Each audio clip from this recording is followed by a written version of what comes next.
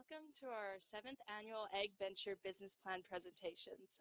We're going to be your MCs tonight, or this afternoon, I guess. My name is Ireland Gadd, and I'm a first-year Ag Biz student, and I'm in the production stream, and I'm from Moose Jaw, and I come from a fourth-generation grain farm. Yeah, thanks everyone for coming out. I'm Seamus Gallagher. I'm in her class. We're both in the production stream, and we're really excited you came out today. How many of you in the audience have ever written a complete business plan? Wow, good job.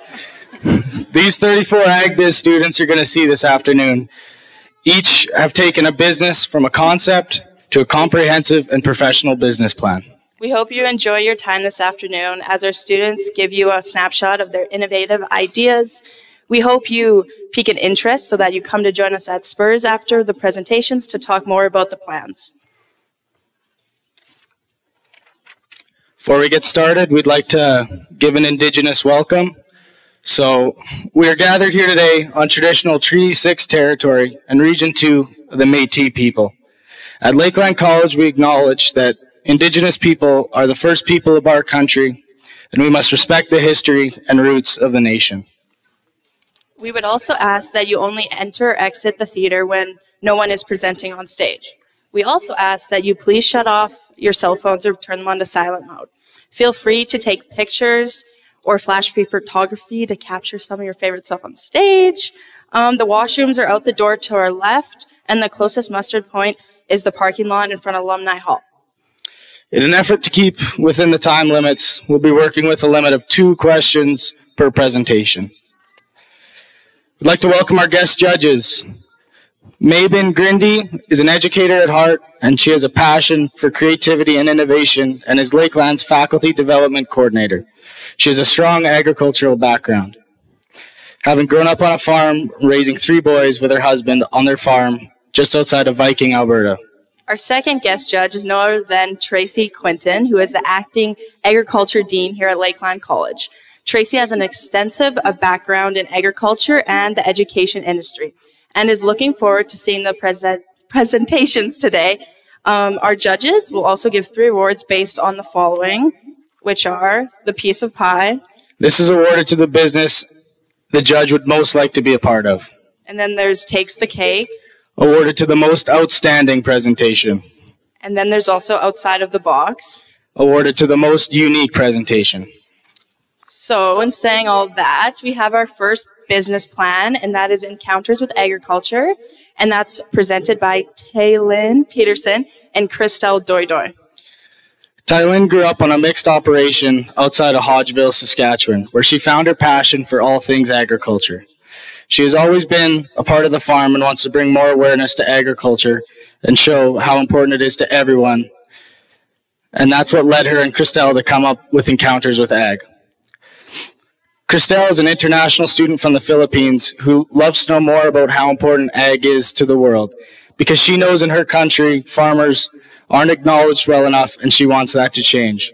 That's why Encounter to Ag will benefit every country.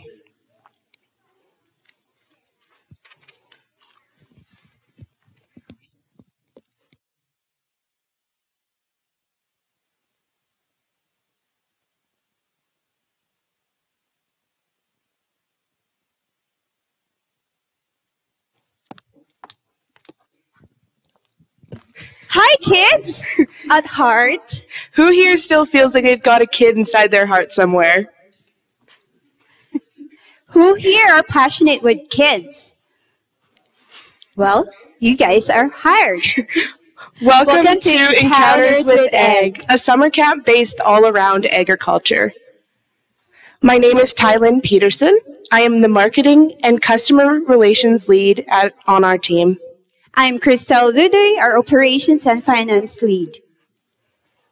Our project need. We are here today to talk to you, Lakeland College, about a partnership with Encounters with Ag. We believe that with your dedication to education and agriculture and your wonderful location here in Vermilion, Alberta, we would be able to have a successful summer camp. With the location, you have everything we need right here. There are dorm rooms for our kids to stay in, a cafeteria to entertain and feed our guests, as well as the farm, where everything agriculture that we need is right outside our door. We also need connections. We have a few connections with Ag in the classroom, but we feel that with a partnership with you, we'd be able to expand our name even further. So for our goals are understanding how important ag is. We want the kids and the youth to know how important ag in our world, most especially the new generations that they don't have any idea of how important ag in our lives. And second is engagement of the youth in the world of ag, because we all know that experience is the best teacher. And the third one would be molding the youth for the future. We might not know that these kids who's joining our summer camps will be one of our future leaders. For our customers, we're aiming for ages 9 to 13 and urban and rural areas. And we're also aiming for Alberta and Saskatchewan for the provinces. But those who are willing to join from outside these provinces are more welcome. And also those people who are interested in agriculture, just like me, who didn't grow up in a farm, who's really interested in agriculture and wants to know more about agriculture. For our activities during the camp, we have decided that each day of our camp will be based on a different part of agriculture. So for our day one, we're planning to take the kids for a dairy tour, and we're planning to take them to our cheesery near the town. And then day two will be all about crops and grains, where our main focus will be building your own burger. We'll have the kids grind up the wheat to make the flour, and then from that flour be able to make the buns. We also want to go to local greenhouses and gardens to pick out our vegetables like tomatoes and lettuce. And for day three, we're planning to bring them to industry. We're planning to have them an ag society tours, that it's not just about the field, that agriculture is just revolving around the field, but also around outside the field, and also for the local businesses around the town. And then day four for our final day will be livestock, where we'll take the kids on farm tours in the area just to show them how cattle and other livestock is raised. Our marketing. Like I've mentioned before, we have a little bit of a connection with Ag in the classroom. And from there, we would tell the kids that they don't only have to experience one day of agriculture, but they could experience a whole week. We also have Facebook and Instagram pages where we will put a little bit of money aside each month to do targeted posts to certain areas. We would also like to get involved in community centers like rinks, and that's where we would put posters and brochures and maybe even sponsorships. Most of our marketing most likely will be word of mouth, just from kids coming to our camp and then hopefully loving it, going home, telling their friends about it, and then coming back next year. For our financials, for year one, we're down to 16% for our ROI, since we just started a business and we're planning to have a lot of supplies to provide for our summer camps. And for year two, we're up to 69% on our ROI, since we have a lot of sponsorships coming in, and we also have government grants. For year three, as you can see, we're down to 31%, since we are thinking of more manpower and buying more equipment to use for our summer camp. And we're also planning to buy a new bus for the kids and for the tour around the town and around the campus. And you can see that our ROIs here are fluctuating, since we are not aiming just for a huge profit, but we're also aiming for awareness and for education for the youth about the world of ag. Our competition. The main two competitions we have here in Alberta is 4-H Camp Alberta and Pioneer Camp Alberta. Both of these camps offer very competitive rates when it comes to price per person coming. For example, the Pioneer Camp, they price their camp at around $390 to $400 per person. And we want to make sure at Encounters with Ag that we keep our price as low as possible so that anyone who wants to know about agriculture can come. So we have priced our camp at $370 per person. Also with our pricing, we are offering a family discount where if you sign up with more than just one person at a time, you would get a discount. And then also a friend bundle where if you refer a friend to our camp, then you would get a discount on your admissions. With the location, both of these camps are located on the west side of Alberta, making it difficult for those throughout Alberta to make it to the camp. So if we were to have it here in Vermilion, it's very central to both Saskatchewan and Alberta, making it easy for anyone who wants to come to join us at our camp. And with the activities, the 4-H camp, you have to be a 4-H member in order to attend. And then with the Pioneer Camp, it's more based around horses and learning to ride horse. But at Encounters with Ag, we want to bring every aspect of agriculture in so that we can expose the kids to everything they need. And with that, we hope you take into consideration how many youth we would be affecting by putting on this agriculture summer camp together. Thank you for listening, and the floor is now open for questions.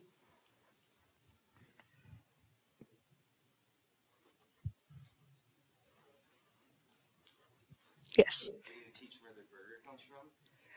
Kind of. The question was if we're going to teach them where the burger comes from. We'll definitely show them, but we won't get too into it because, you don't want to scar the kids. Oh, yeah. Go ahead. So how many campers are you anticipating to come each time you offer the program? So the question was, how many campers are we expecting to come? We're planning for 40 kids for the first 3 years, so that we can have our mentors for like eight.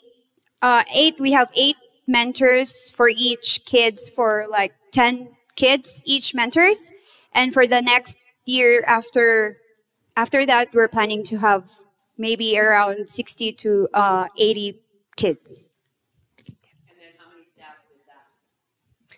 We are hoping to have about 5 campers per counselor. So, yeah, I don't know what the math is.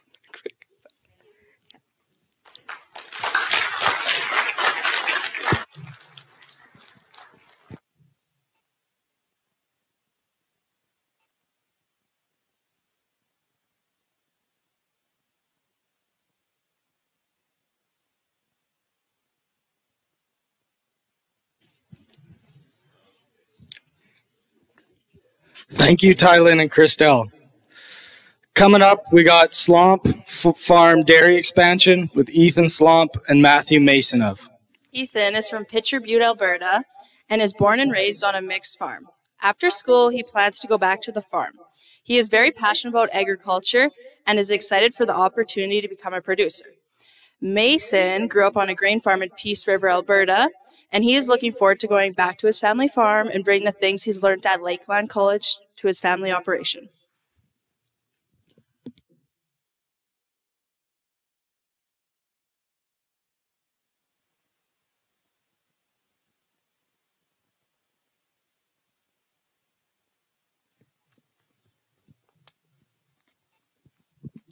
Hey, I hope everyone's having a good day. My name's Ethan, and I'm going to be talking about the new technology, which is the robots that we're going to be putting in on my farm at home. And I'll let my partner introduce himself.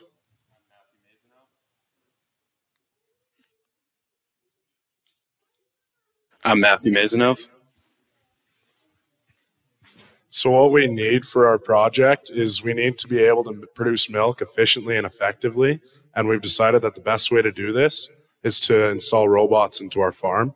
We've decided to go with 5 Lely A5 robots. And here's a picture of one up there. And we're going to be improving our operation through new technology. We're improving this through being able to read somatic cell counts right away, instantly through the robot. We'll also give our cows free access through the barn to be able to exhibit more of their natural behaviors. And we'll also give them the opportunity to be milked at any time, whether it's 2 in the morning, 4 in the afternoon, or any time in between. The cows can go whenever they want. We'll also have the option for a sort pen. So if we need to sort them off and breed them or treat them or move them, that's the best option for them. So for our financials, these are based on just the increase in revenue and expenses from the expansion. In our first year, we'd look at around 230,000 in revenue and 160,000 in expenses for a net income of $70,000 and an ROI of 30%. And then in our second year, we're looking at just shy of $300,000 in revenue and just shy of 180,000 in expenses for a net income of $115,000 and an ROI of 40%. These financials are only based on the difference between our parlor milking and our robots. So these are added revenue, expenses, and net income. So for our marketing, we decided to do an Instagram, and we'll be using our Instagram to help educate the public and our consumers about the Lely A5 robots and just what goes on at Swamp Farms from day to day, because it's a good thing to know for the consumers to know what's going on at our farms.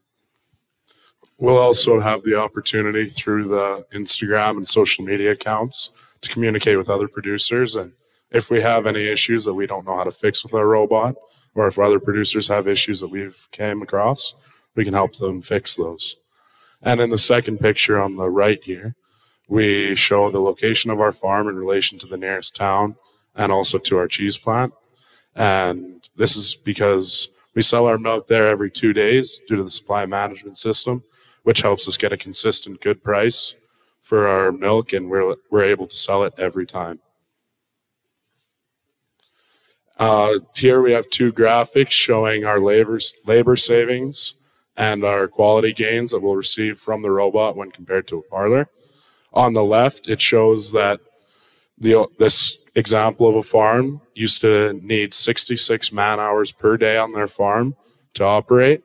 And after they installed robots, they're down to 36 hours a day, as well as they need less cows to fill their quota.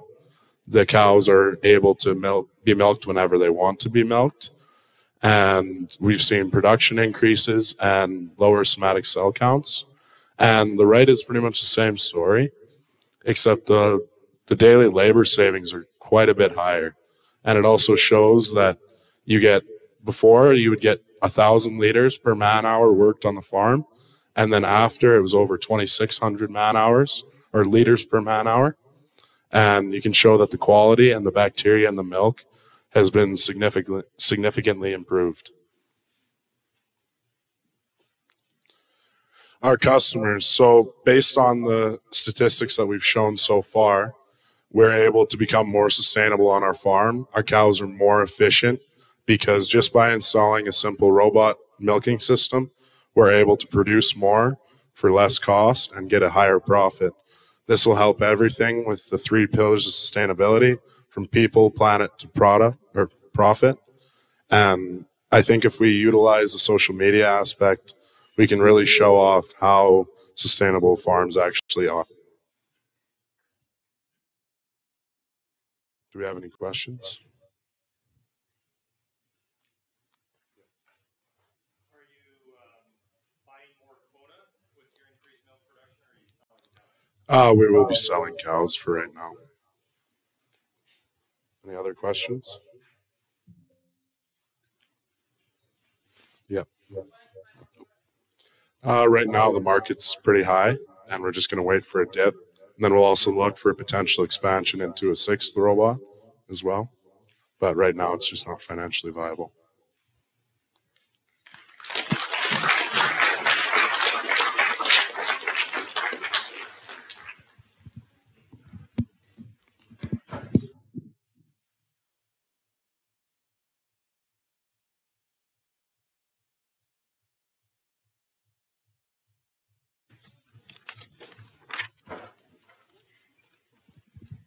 Our next business plan is T&L Agriculture Tech, and this is presented by Thomas Walk and Luke Reed. Thomas comes from central Alberta, where he and his family moved from Denmark in 2012. He recently started a custom farming operation, and once he is done his second year of ag business, he plans on going home to continue growing the operation. Luke comes from southern Saskatchewan, where he grew up working on his small family farm. Once he graduates, he plans on going back to the farm.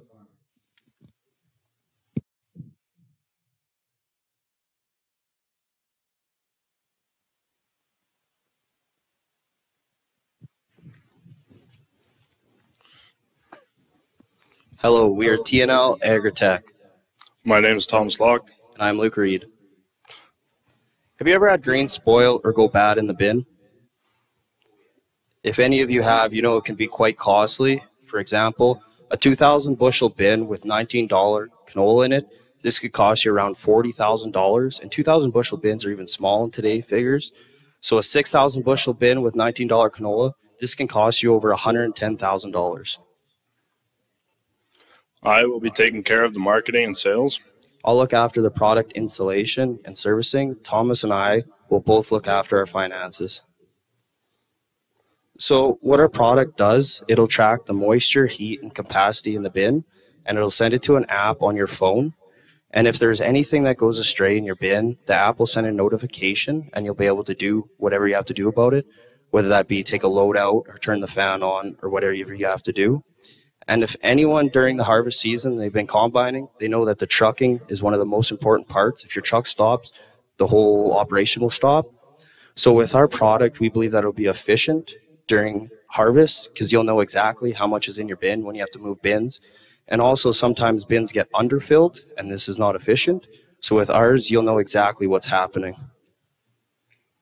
Our mission at TNL Agritech, we strive to offer the most advanced bin tracking technology. Our project me and Luke both have lots of knowledge behind marketing and sales, as well as customer relations, and we are looking for somebody to help design and bring the technology together. So the logic behind our invention is, like I mentioned earlier, during harvest time, if you run into any issues, as well as during seeding. If you're seeding and you need to know how much grain you have left in the bin so you know how far you can go, this will help with that. As well as, since we attended Lakeland College, we found out that you got to know your inventory at year end. So this is quite important. It'll help your finances and your accountant will not get mad at you, hopefully. As well as, we believe there's technology brought to all other areas of the farm so far, your sprayer, your combine, your drill, everything else, but it is lacking in the bin yard.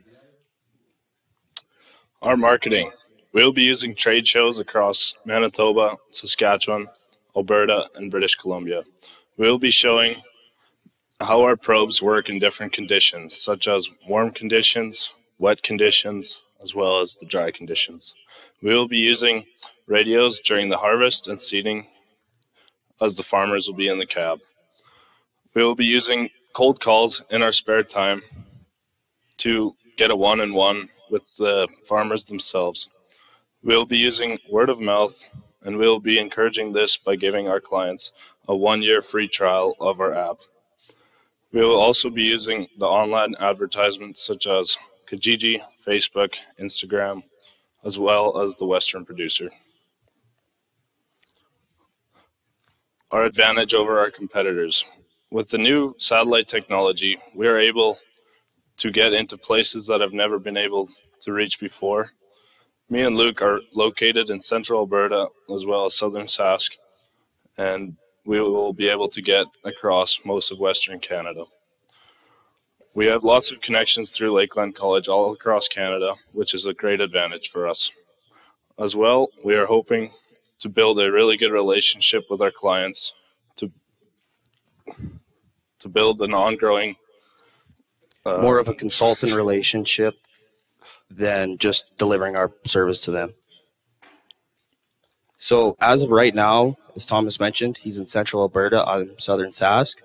We're just going to work out of our garages for the first year, but eventually we would like to expand into offices as well. For the first year, we're just going to use our own trucks, pull trailers around to go to job sites, but eventually we would like to acquire vans, as well as we'd like to expand into other locations such as Manitoba or British Columbia.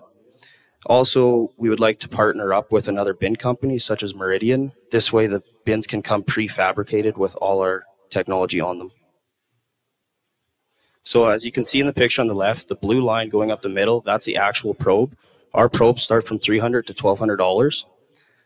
And on the right-hand side, the white cap on top of the bin, that is the master unit. Those are $2,900. And our probes, the $300 probes will just track the moisture in the bin, and you'll have to plug into it directly to get all the information. But the $1,200 probes, these will give you full access to everything we have, such as the capacity, heat, and moisture in the bin. As well as these probes, once the bins get bigger, this is most likely a 1,800 bushel or 2,000 bushel bin. So as the bins get bigger, such as a 6,000 bushel bin, you may require 2 probes, 10,000 bushels, you may require 3, and so on. And the master units will be required on the top of each one of the bins. And we projected that we'll have an average of 3.5 customers per month. So our sales, our gross profit the first year is $166,000, and our net sales is $135,000. The second year, our gross profit is $190,000, and our net sales is $130,000. This is a slight decrease just due to the fact that we're going to expand to other locations. And the third year, our gross profit is $231,000, and our net sales is $159,000. We also got a grant from the government for the first year for $60,000. This is just a ag technology grant that the Canadian government gives. Any questions?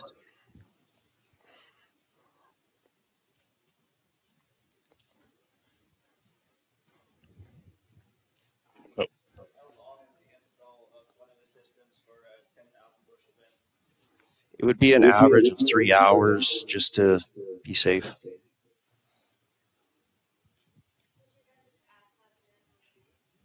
Yes, our app will have an annual fee. The first year, we're going to incentivize customers to talk word of mouth, spread our product. So doing this, we'll have a free year subscription the first year, and then after that, it's just $100 per year.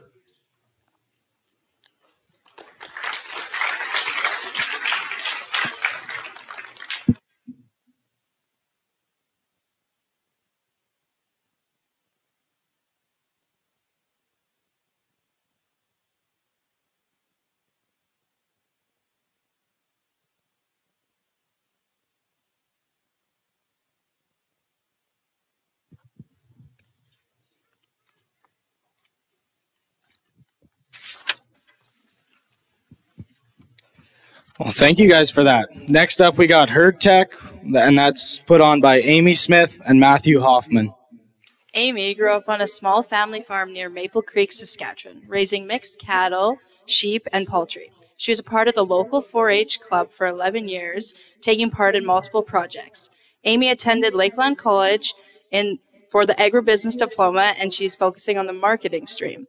Matthew has also been focusing on the marketing stream, and he grew up in Regina, Saskatchewan, and has spent 8 years working in customer service, with the last 4 working at G3. He is also completing the Agribusiness diploma.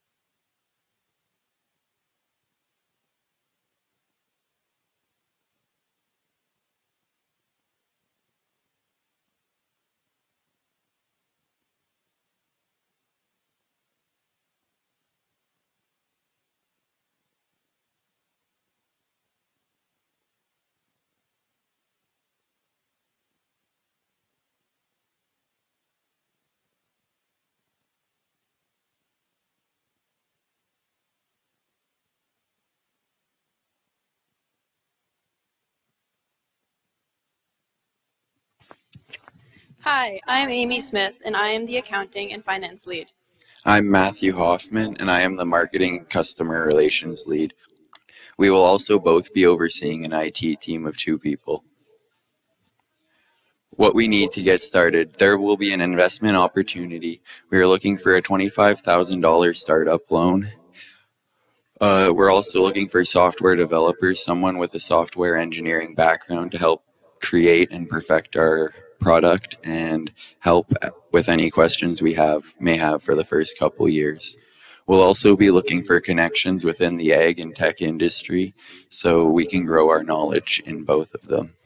We are also looking for some partner companies that are willing to partner with our business and share their information with us. In our first year, we will be partnering with Flock. It is a handheld electronic identification reader, as well as it can track your calving records, medication records, weights, preg checking, as well as you can add new animals through this device. If you are not able to scan your cow's radio frequency identification tag, you can search them up by their visual identification tag. This is a rugged device that does not require cellular or Wi-Fi connection to operate at full capacity.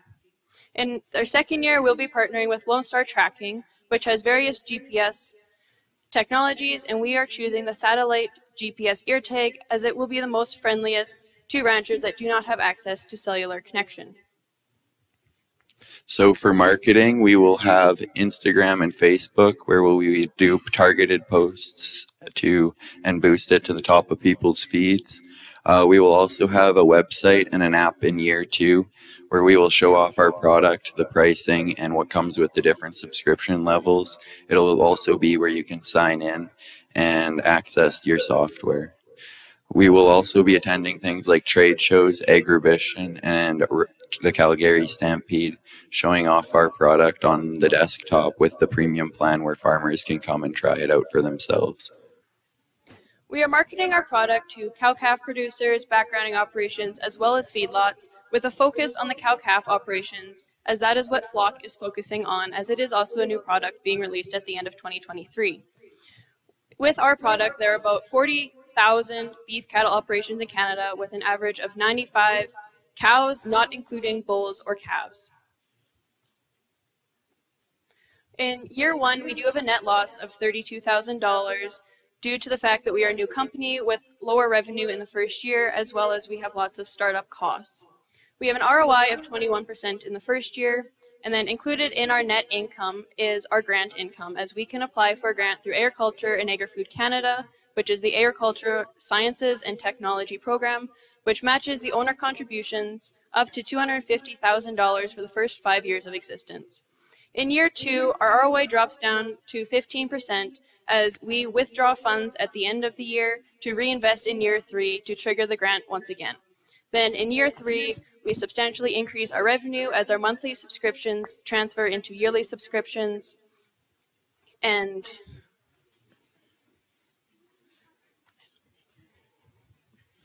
for customer projections, by the end of year 1, we're hoping to reach 150 customers, which is actually 0.4% of all beef operations, that 40,000. By the end of year 2, we hope to triple our customer base, reaching 450 customers, which is 1.3% of the 40,000 beef operations. And by the end of year 3, we're hoping to over double our customer base again, reaching almost 1,200 customers, which is a 1.9% of all beef operations. This will be a profitable business venture as cattle producers are looking for a software that'll connect their farm technologies in a single source. The floor is now open for questions.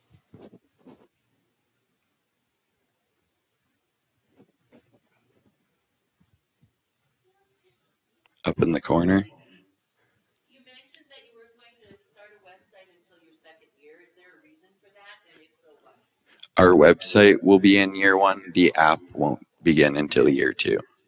And that's just because we don't believe we need to promote on the App Store, as we'll be a newer company and a website will be good enough to start. Yes. That is also on a subscription basis, depending on what frequency you want it to report back to you. So they have a 24-hour, 12-hour, 6-hour, and 1-hour intervals of giving you your information on their dashboard, as well as we would be asking them to send that information to our program as well.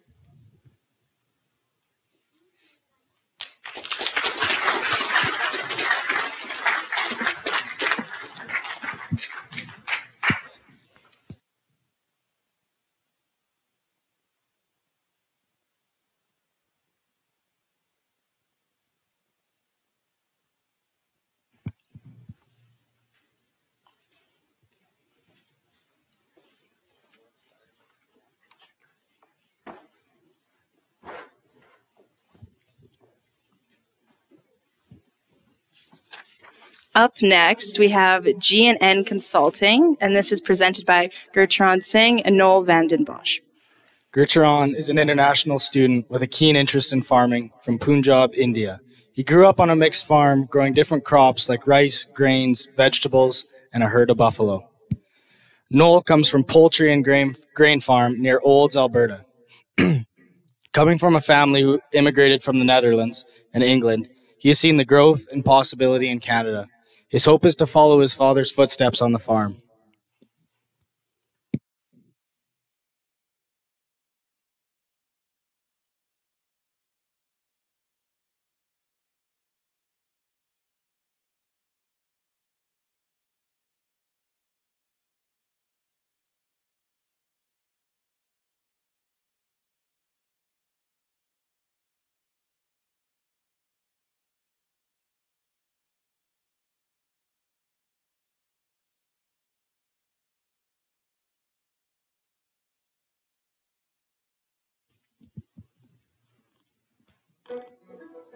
Somebody describe what's happening to farming in this country as ethnic cleansing. That's a strong thing to say. But it sort of is happening. The government is pioneering it to drive farmers off their land. And we're rolling, rolling, rolling on the river.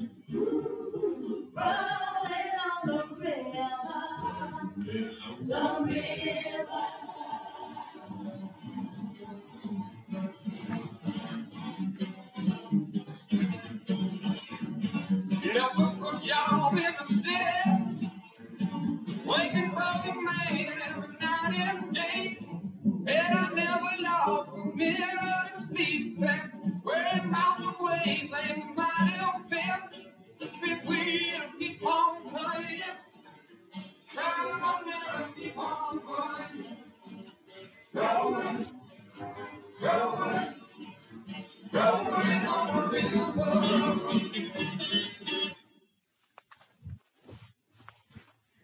Alrighty, good afternoon, everyone.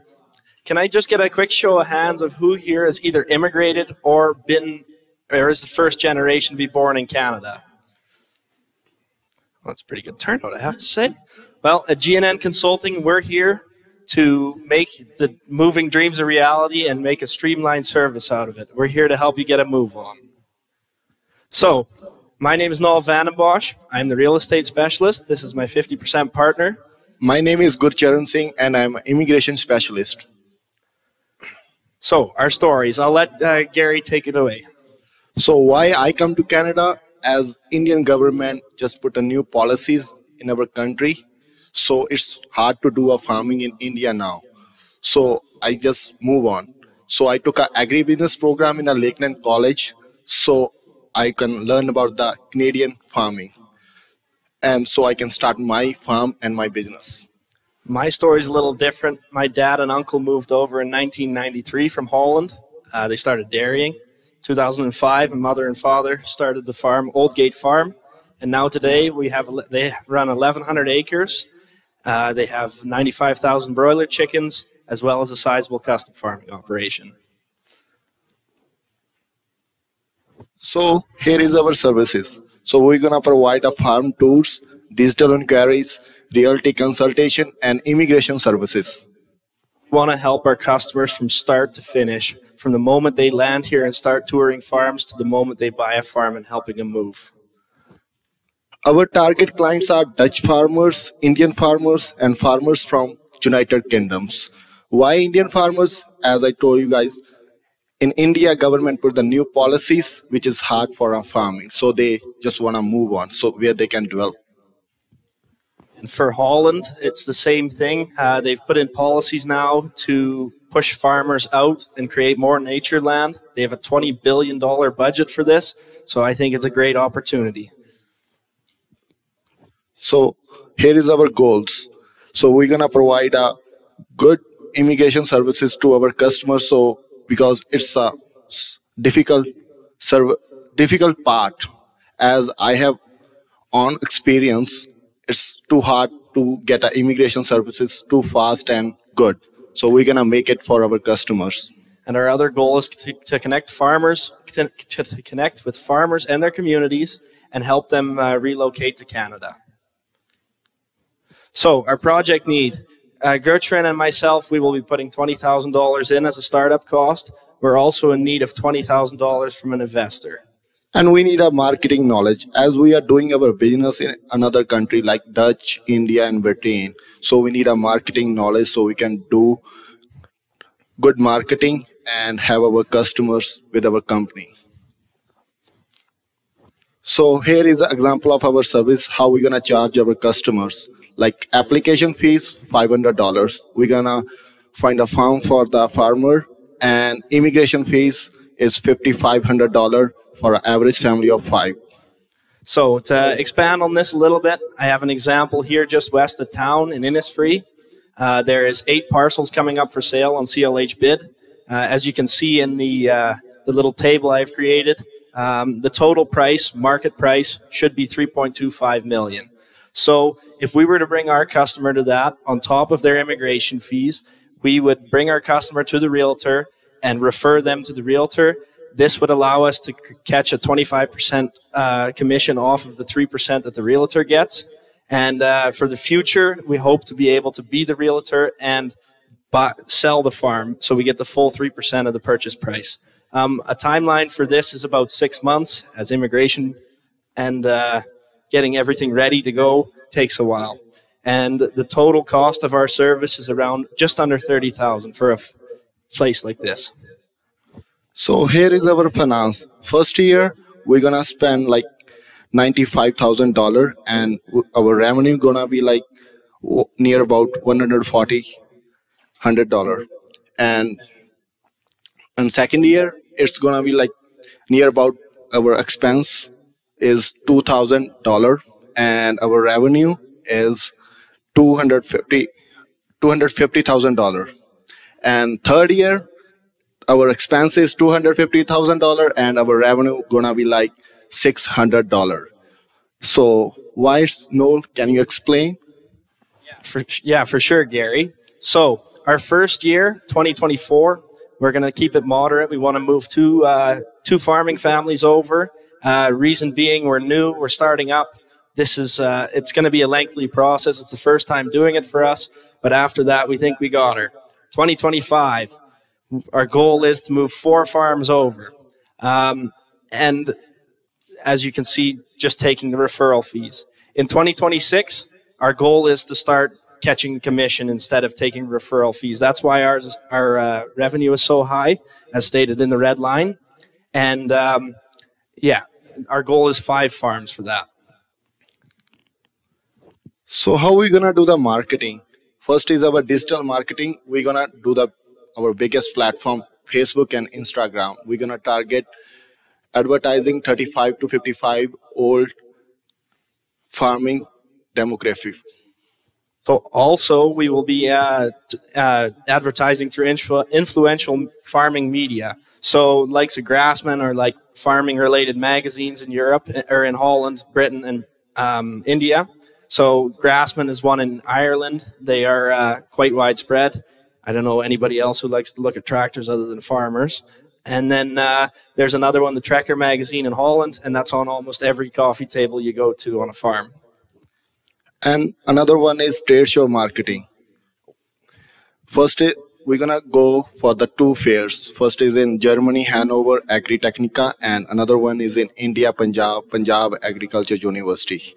So these 2 fairs have a combined traffic of 800,000 people, and we're gonna get our biggest customers in these fairs. So for more information, as Gary said, visit our Facebook and Instagram pages. Our contacts are up on the screen as well. And now we'd like to invite any questions.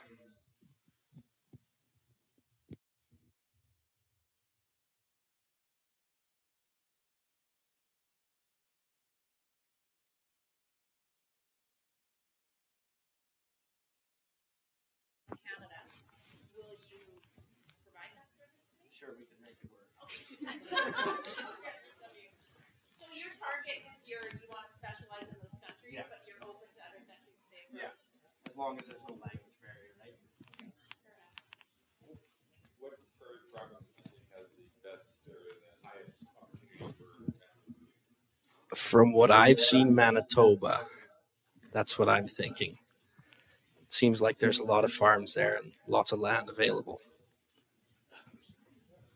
Thank you very much.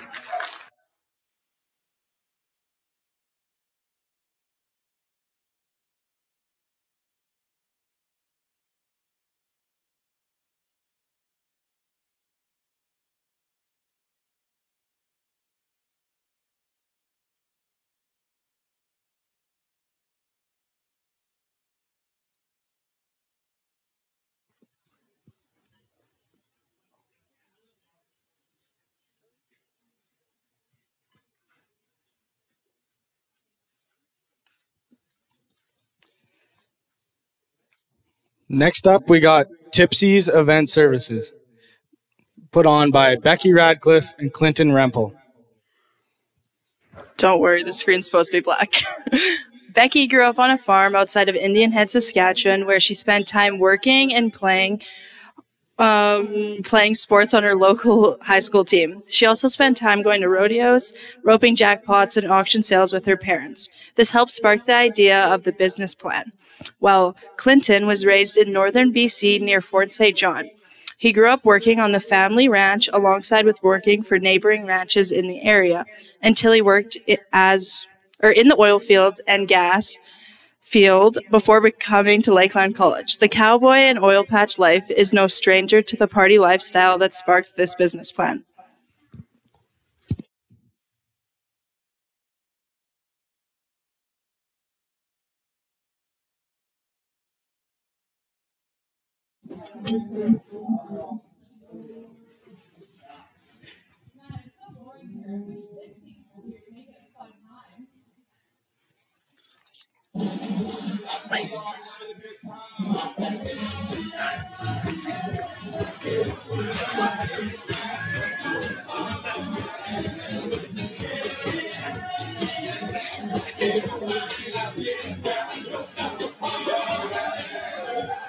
How's everyone doing tonight? All right, who here has been to an event where they wish they could get a little drunk or have a drink or two? Let me introduce you to Tipsy's mobile event service. So Tipsy's is a mobile bar service that caters to the province of Alberta and is based out of Edmonton. We are a seasonal operation and we run every weekend from May to October. We have a customizable menu of hard liquor, booze, coolers, and our specialty drink, the Tipsy Slushy, and we also have non-alcoholic beverages for people who don't drink. And for those of you who like drunk snacks, we do offer hot dogs and popcorn for when you're a little snacky. We also rent out trailers throughout the whole year. They include covered trailers, flat decks, and stock trailers. So I'm Becky Radcliffe, and I'm in charge of the marketing and the event planning side of Tipsy's. So from finding new customers to making sure the trailers are stocked for the next event, that's my job. I'm Clinton Rempel. I'm in charge of purchasing trailers, trailer renovations, and trailer rentals, and any maintenance to any of the trailers. The first hurdle we're going to need to overcome is finding customers, because if we don't have clients, our service isn't really necessary. But we built a marketing plan to make sure this wouldn't be a problem. Our first step is using social media to get our name out there.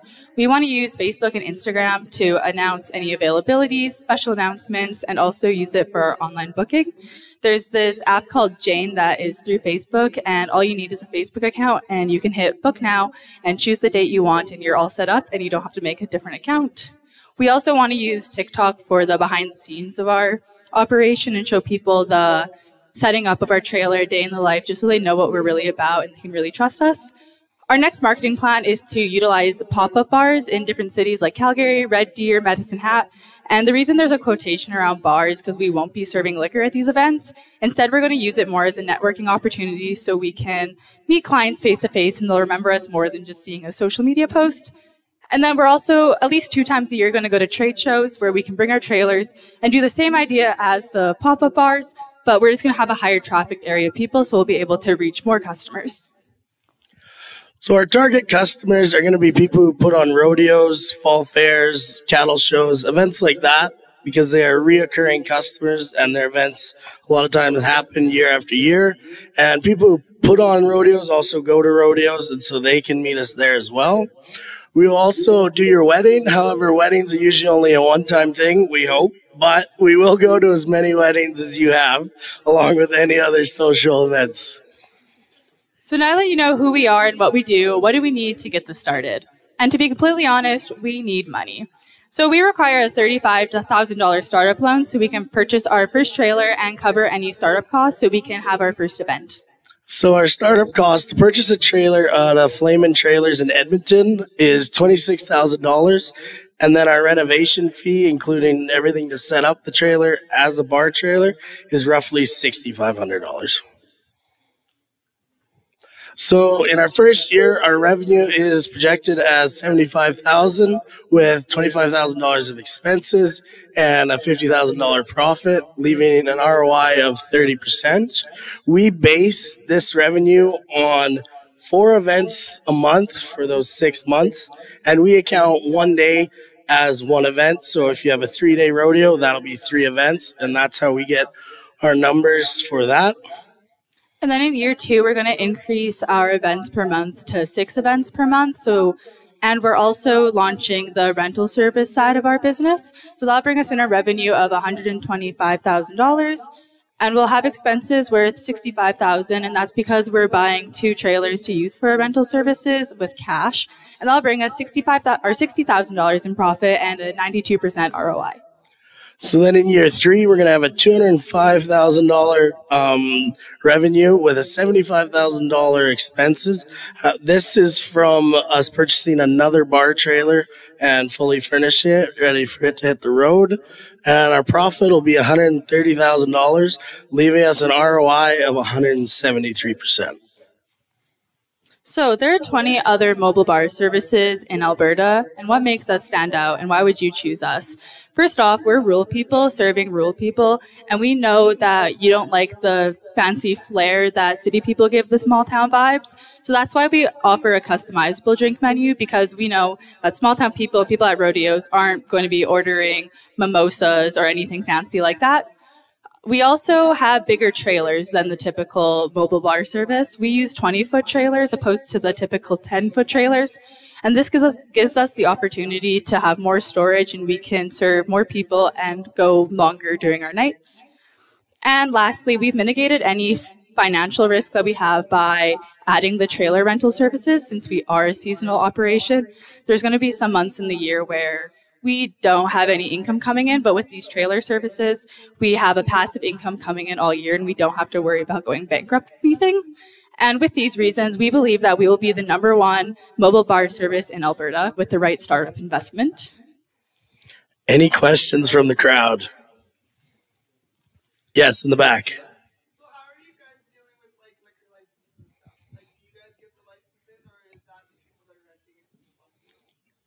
We will contact the person putting on the event, and they will have to organize the liquor license for their event. Any other questions?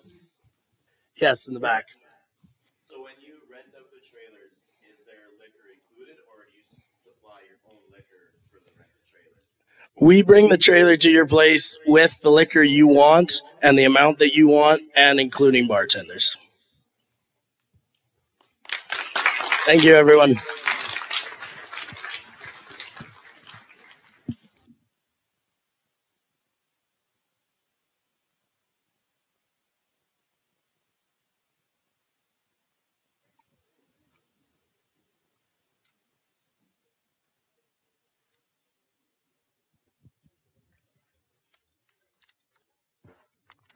Well, I'm sure that one caught all the students' attention. Up next, we have Agriculture Drone Services, presented by Matt Hayter and Colin Voss.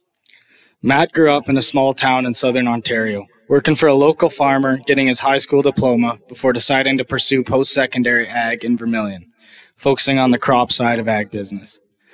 Colin grew up on a hay farm in southern Alberta, working for his father in the summer. He went to high school in Lethbridge and took a year off to work before pursuing an ag business diploma at Lakeland, focusing on the marketing stream.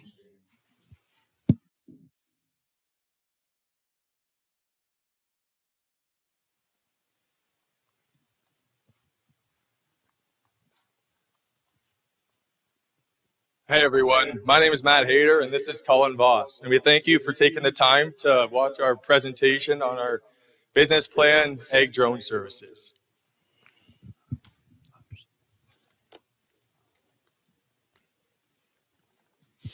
So business overview.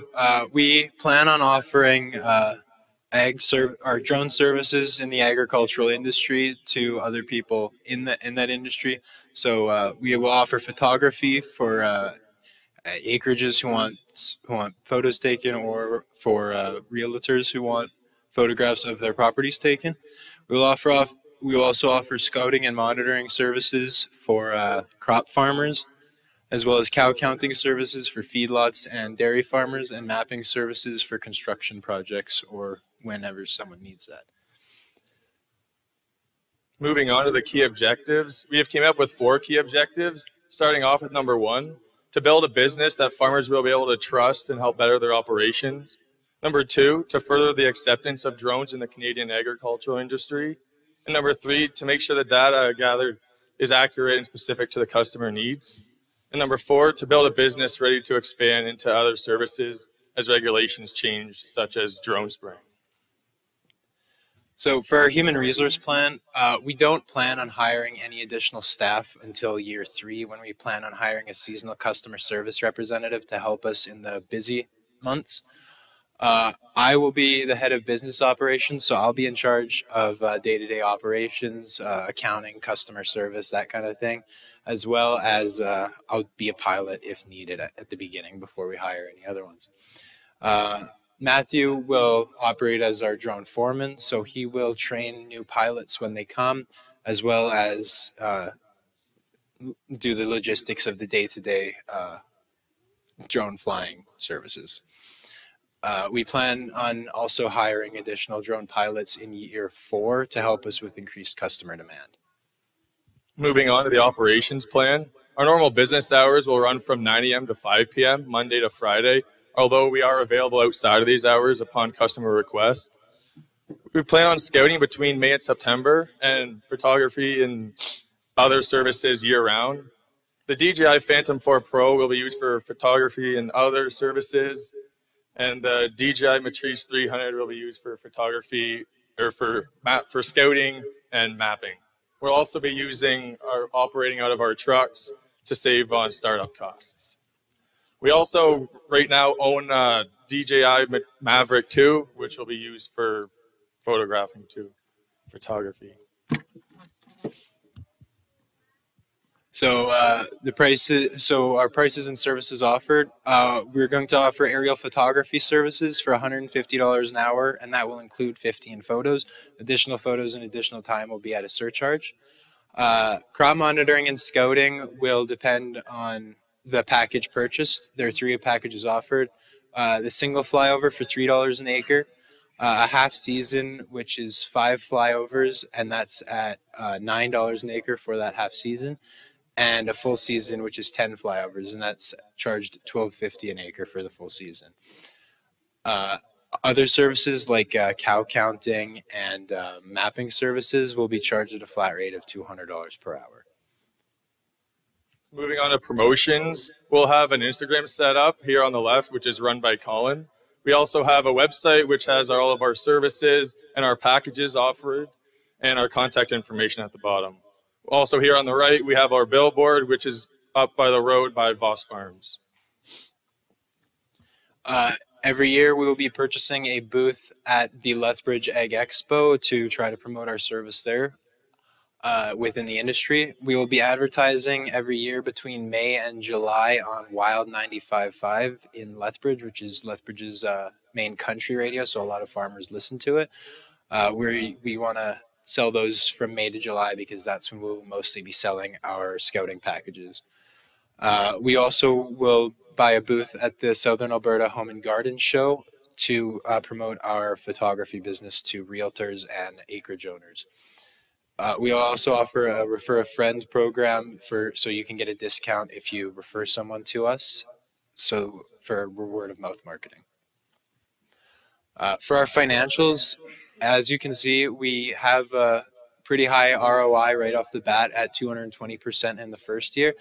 This will fall to 208% in the second year because we plan on buying an additional drone, and that will be financed entirely with capital without additional financing. So our cash outflows go up for that year, but it goes back. But our ROIs go back up in year 3 when our cash outflows go back to normal and our cash inflows continue rising, and our ROI that year is 294%. Moving on to the project need, starting off with financing, Kel and I will both be contributing $5,000, but we'll also need an additional $40,000 for startup costs for the drones and other equipment. We'll also need help with data analysts, since me and Colin aren't data scientists, and networking. We'll need help with networking and referrals before we can kick off our promotions. Any questions? Yes, Cole. Our aerial photography is right in line with industry average. Our scouting is a little bit impossible to tell because there's not really a lot of that going on at least in Alberta, but compared to other producers in the United States, it's right in line with there, but a little bit less expensive. We charge around $1.40 an acre per flyover with our full season package. In the US, it's the cheapest you can usually get is $2.50 an acre. So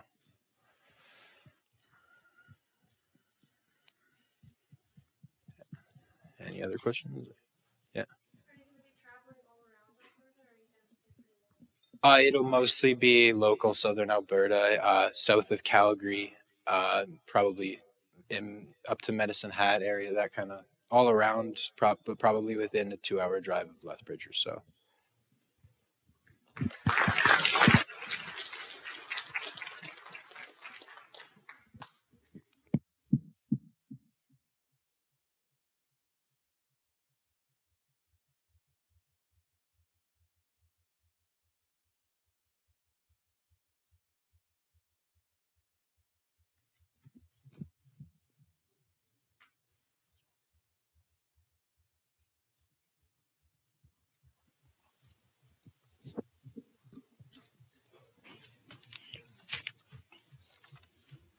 Well, thank you, Matt and Colin. I can't lie, I was hoping you were going to fly it, but won't hold it against you. Up next, we got Advantage Livestock Marketing with Grace Dolman and Carter Chomick. Grace grew up on a commercial cattle operation located outside of Craig, Saskatchewan, and over the last few years, she's been working with horses in Manitoba and saw a need for a new livestock marketing company that works with both cattle and horses. Carter grew up on a small cattle operation in Bruce, Alberta. Carter's dad has worked for the Charlet banner for a few years, which gave Carter a lot of insight into the livestock marketing industry. Carter and Grace are excited to share some information on Advantage Livestock Marketing with you today.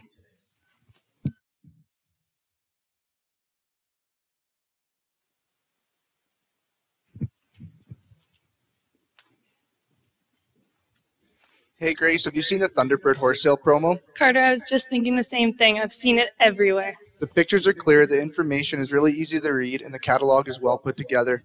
I'm Grace Dahlman. I'm Carter Comic. And we are Advantage Livestock Marketing.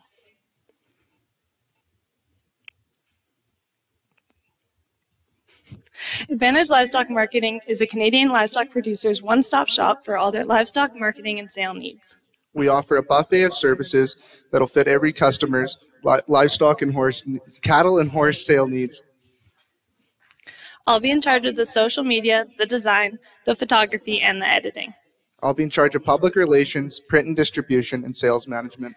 Advantage Livestock Marketing is a 50-50 partnership between both Carter and I. Our mission at Advantage Livestock Marketing is to reinvent livestock sales and marketing, and to provide a variety of specialized services in a professional, concise, and creative manner to level up your business and the agriculture industry. We do this by working directly with you, our customer, to ensure every detail of your operation is being handled exactly how you would want it. We're here today looking for your business. Here's what we have to offer you. The services we provide is catalog design and distribution. We also do photography and videography. In the future, we'd like to get into sales management as well. And this is where our term buffet comes into effect. because our customers can pick and choose from all four of these services to one or the other. And in the future here, when we do get into the sales management, this will give us that push above all of our competitors, since we'll be the only one in the industry that offers all four of those services and the option to choose between them all. So for pricing, horses ranges depending on the customer's need, starting at $100 per animal with group pricing options available. For cattle, pictures are $25 per head and $35 for videos, and for both it's $55 per head. Catalog design is $35 per page, and for catalog production, we outsource this through a company called Newprint. 100 catalogs is $10 a book or $2,500 for $3 a book, and this kind of varies depending on how many catalogs you're looking to order. We will also be charging a mileage fee, but we'll discuss this with our customers beforehand and before we get there. So for finance, for revenue in our first year, we're at $135,000. Our expenses are $116,000. Our net income is $19,000, and our ROI is 30%. In year 2, our revenue is $168,000. Our expenses are $150,000. Our net income is $21,000, and our ROI is 37%. In year 3, our revenue is $208,000, our expense is $180,000, and our net income is $29,000, and our ROI is 56%. In the first year, we'll be taking out a $10,000 operating loan to help cover some startup costs. We plan to do this as a side gig for the first 5 years of operation and only take on hopefully 7 clients for each service, and then progress that by 3 each year until we can move into a full-time job with it. So for marketing, we'll focus on our 2 main social media platforms being Instagram and Facebook, and then we'll also have our website where people can find more information about our services, pricing, and contact us. And then in the future, we'll also look at implementing a page where customers can advertise their sales. We'll also be focusing on going to trade shows such as Agribusiness, Equine Expo, and Farm Fair, so we get that face-to-face contact with the producers and gain business there. Our area that we'll be covering is Alberta and Saskatchewan from Vermilion down to the border, but as we progress and get a bigger customer base, we'd also expand north and cover all of Alberta and Saskatchewan as well. A good portion of our advertising budget will be allocated to billboards like the one you can see here, and we'll have those up within our territory, and then we'll also use radio advertisements to connect with our older demographic. And you can see our social media and Facebook links here, and now we'll have a video from a previous customer. Hi, I'm Rosie Moore, and I'm a new sales producer in the area. And Advantage Livestock Marketing has made things really easy for me. Not only from helping with sales catalogs and online marketing, they have allowed me to get my bulls and heifer cows out on the market with ease. And I'd like to thank them for all their hard work they've done for me, and I can't wait to see how the sale goes in the fall.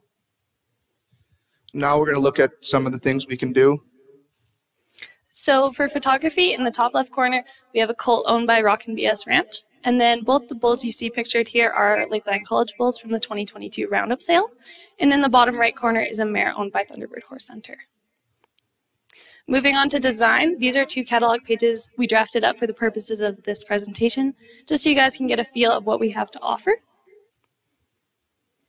Now into some facts. The Canadian horse industry generates $13.5 billion for the Canadian economy annually.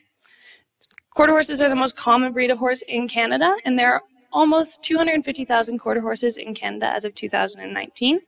And the Canadian horse industry supports more than 154,000 full-time jobs. There are 10,000 registered breeders of beef cattle of all breeds in Canada.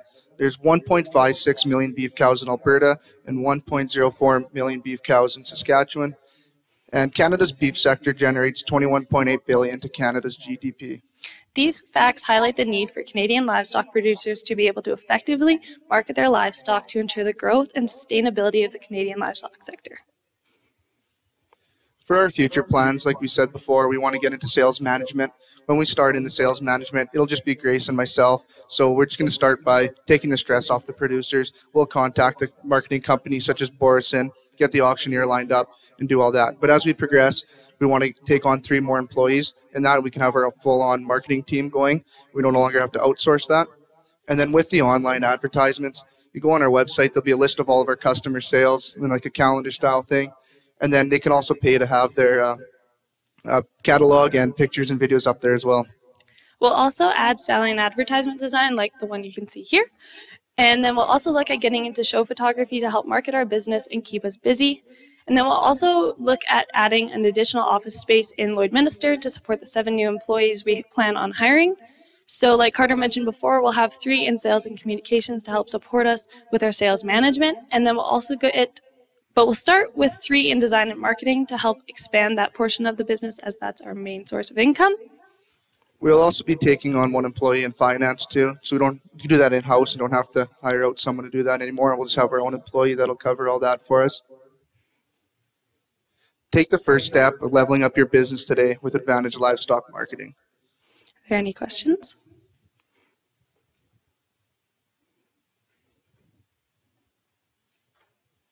Cole?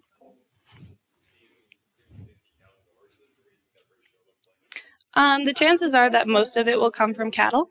The horse industry is smaller in the sales side, and they kind of just do it more off-farm rather than having large production sales. However, bigger operations are getting more into having sales that are put on by other people.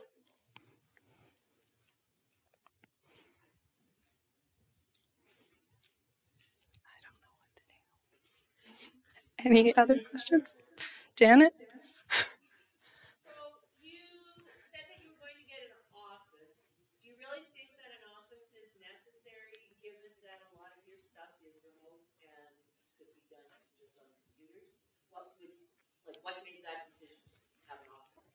So because we have 7 new employees and then both Carter and I, we would feel that having an office space would allow us to work more as a team and kind of set up as a home base so that we can have all of our operations there as well.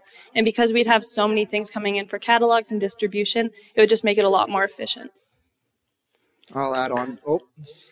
I'll add on that too. It's not like you'll be there every day working either. It's just kind of like she said, the home base. So if you have to come in, do this, or that's where catalogs will be shipped to distribute there. Our finance person will be working through there. Or in the slower season, if there's anything that needs to be done, go to the office then.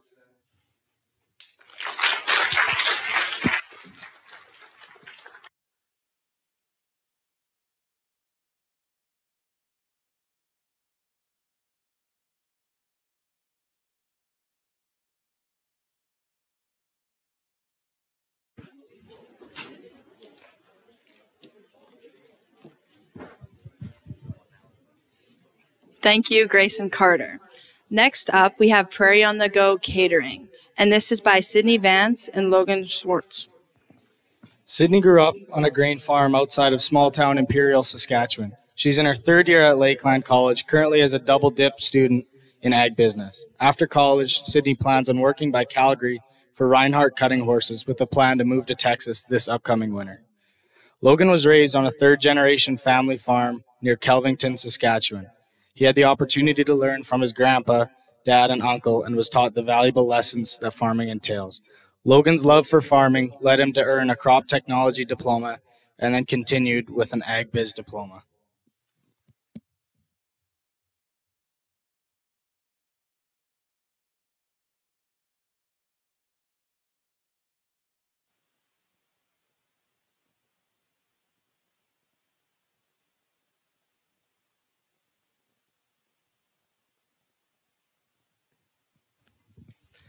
Prairie on the Go Catering. Hi, my name is Logan Schultz, and I'm the manager and logistics lead. I'm Sydney Vance, and I'm the website designer and accountant. So what is Prairie Marketing on the Go? We are a catering business for farm families during that stressful time of year of seeding and harvest. We will promote local products in our weekly menus.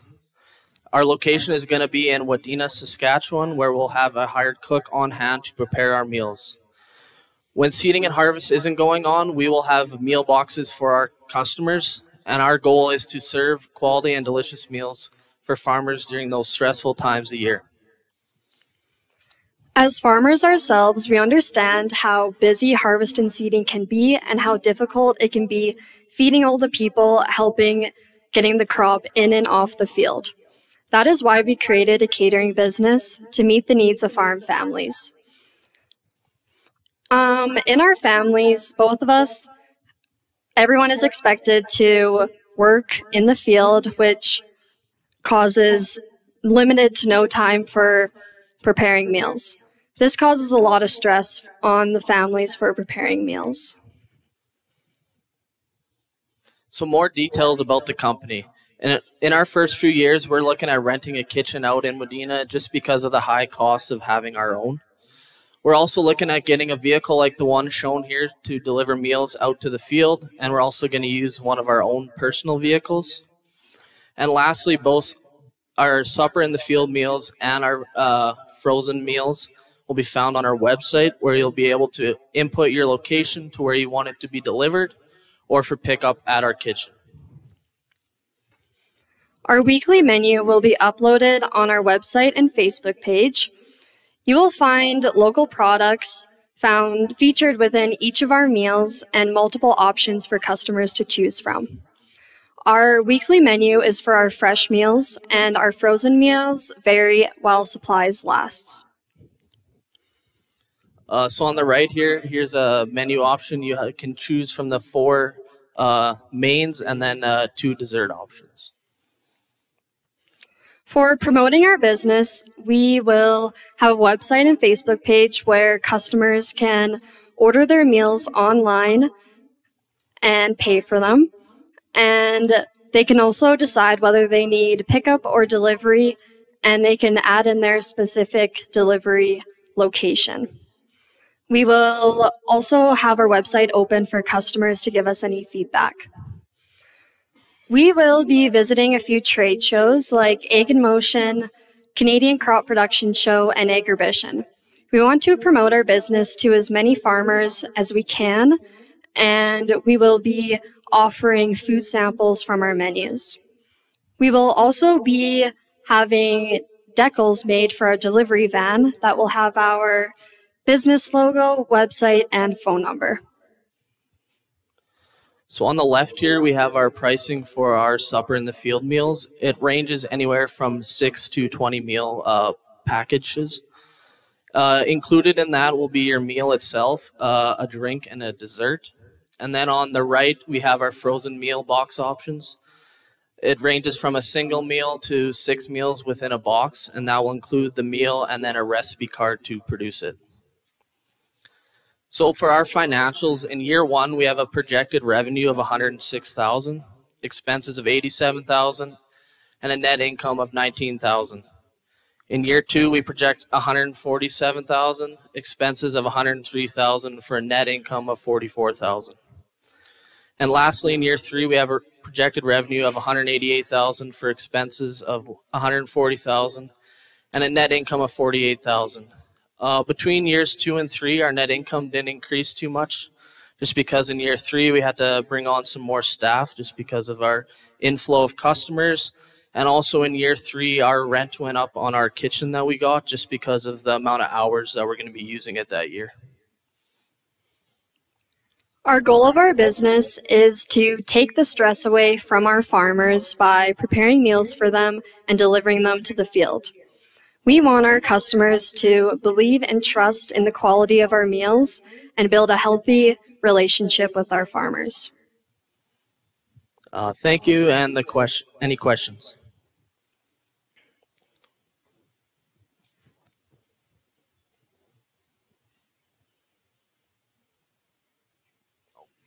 Janet, yeah. Could you explain to me why you are looking at doing trade shows at like Ag in Motion, Agribusiness, and the other one, the crop show, when you're located in a specific area and wanting to deliver to the field? Well, we are a farming business and we want to go to, I guess, farm trade shows. We are located in Wadena, Saskatchewan, so we wouldn't be far from Regina, where Agribusiness happens. And we're kind of just there's lots of farm shows that happen in Saskatchewan that we want to involve ourselves with. I think it just gets your business out there too. You get to see a lot of people there. Yes, cool.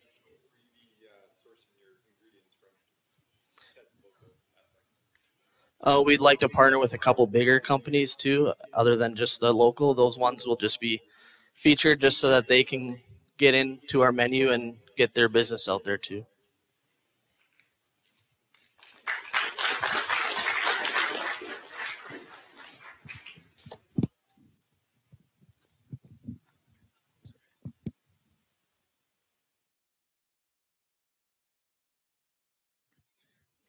We're going to take a little 10-minute break, so if everyone can be back just around 4-ish.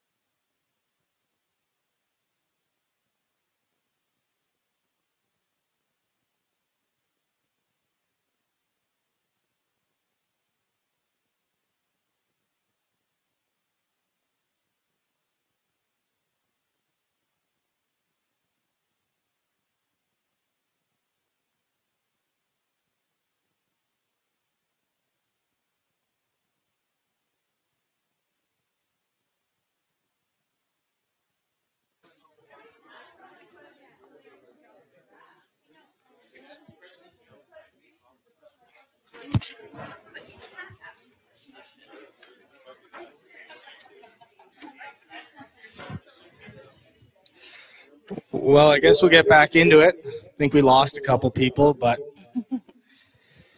so first up we got Prairie Works, and that's put on by Ashley Blue and Peter Funsale.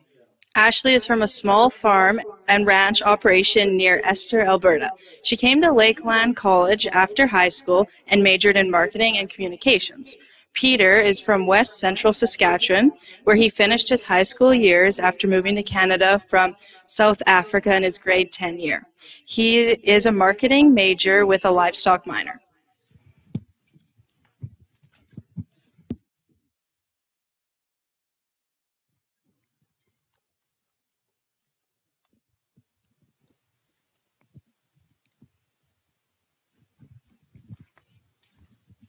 Hi, my name is Peter Funsale, And I'm Ashley Blue. and we are Prairie Works Skid Steer and Snow Removal Services.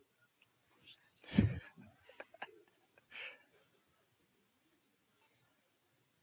little bit about our team. I will be running operations and sales, so I'll be the main operator for the business, running equipment, going out to job sites and quoting jobs for the customers.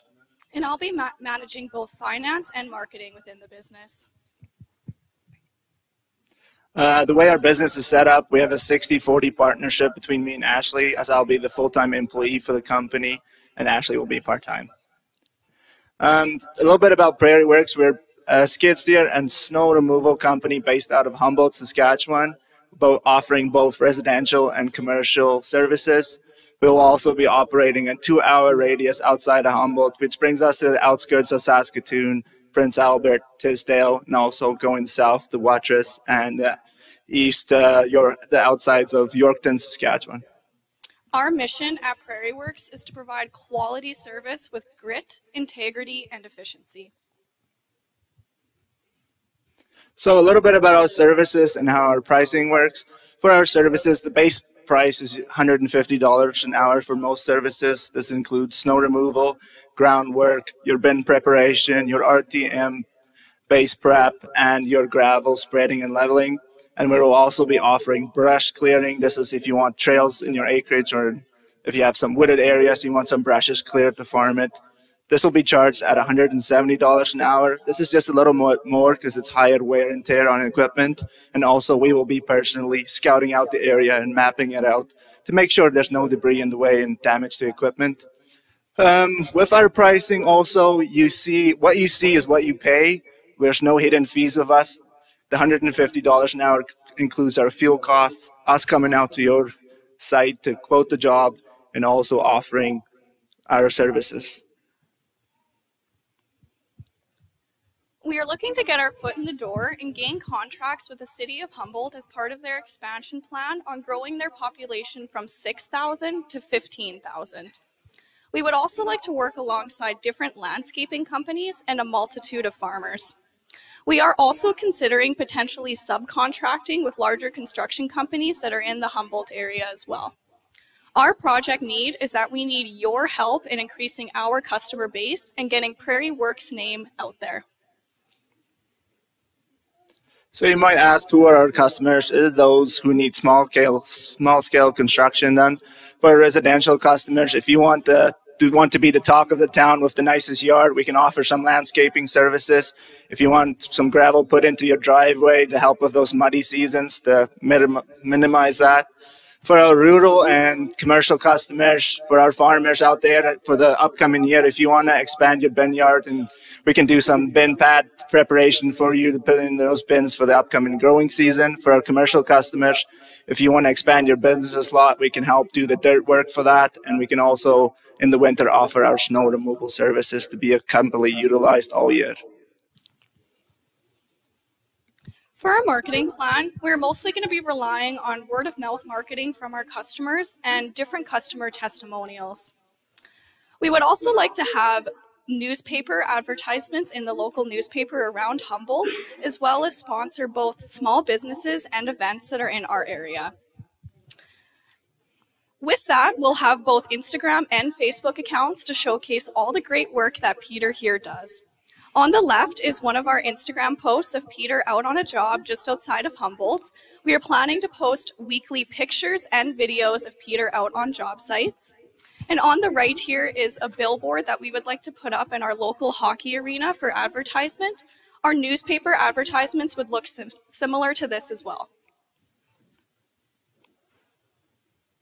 For our financials within Prairie Works, for year one, we're projecting our sales to be $177,000. Our expenses are projected at $97,500, and our net income from the year would be $79,500. Our return on investment for year one will be 28%. So for this year one, we're just kind of getting out there, getting our name out there, establishing our customer base, and building relationships with customers. The sales projection is based off our busy months running from May to October, running about 40 hours a week off of that base pay of $150 an hour. With our winter months, we're slowing it down to at least probably 15 hours a week, clearing business lots with just snow removal. For year two, we're projecting our sales to be $190,000. Our expenses are projected at $101,500, and our net income from the year will be $88,500. Our return on investment will be 2% for year two. This 2% ROI is due to an investment as we want to expand our services and be more utilized as a company. And with that, we are establishing our customer base and growing sales as we get new customers. For year three, we're projecting our sales to be $202,000. Our expenses are projected at $106,500, and our net income from the year will be $95,500. Our return on investment is going to be a -4 for year three. This -4 comes due to a large investment in the company for equipment. We wanted to also provide a year four financial projection. So for year four, our sales are projected at $230,000. Our expenses are projected at $110,000, and our net income from the year will be approximately $120,000. Our return on investment is going to jump back up again and be at 44%. So you might wonder what causes this drop in ROI and what is giving us this boost back up again in year four, as we'll explain. So for year two, we are expanding to buy a gooseneck dump trailer as we can utilize this for some of our dirt work and our gravel work. And then we can also utilize it as a full snow removal service in the winter. In year three, we'll be buying a mini excavator. This will give us access more to those commercial customers and the residential customers who want to build their foundation and get that trenches dug. And we will also be hiring our first full-time employee in for year three. So it will be me and another operator. We would like to thank everyone for taking time to listen to our presentation today. Are there any questions from the crowd? Yes.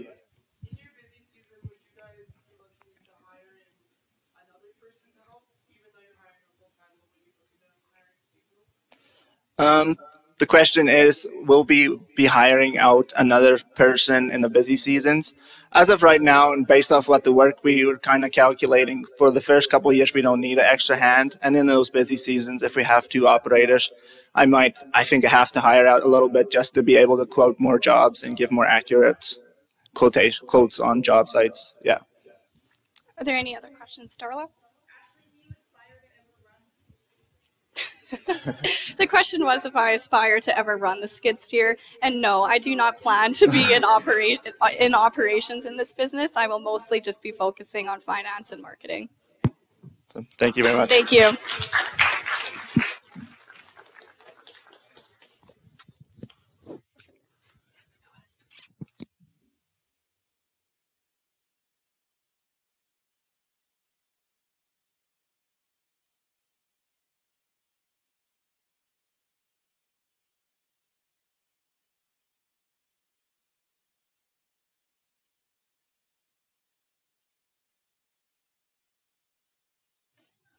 Well, we got someone other than Cole and Janet that asked a question, so.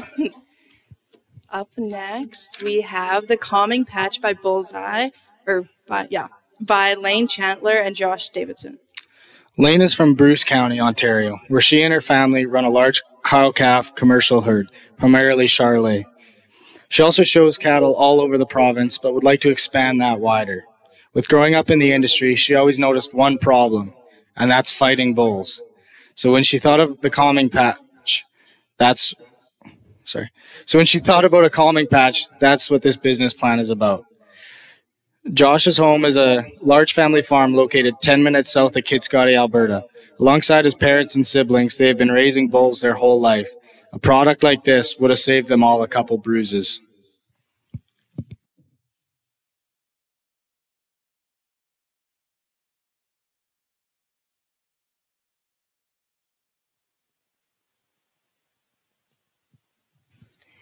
Who here has had a bull or bought one and had it get injured within a year?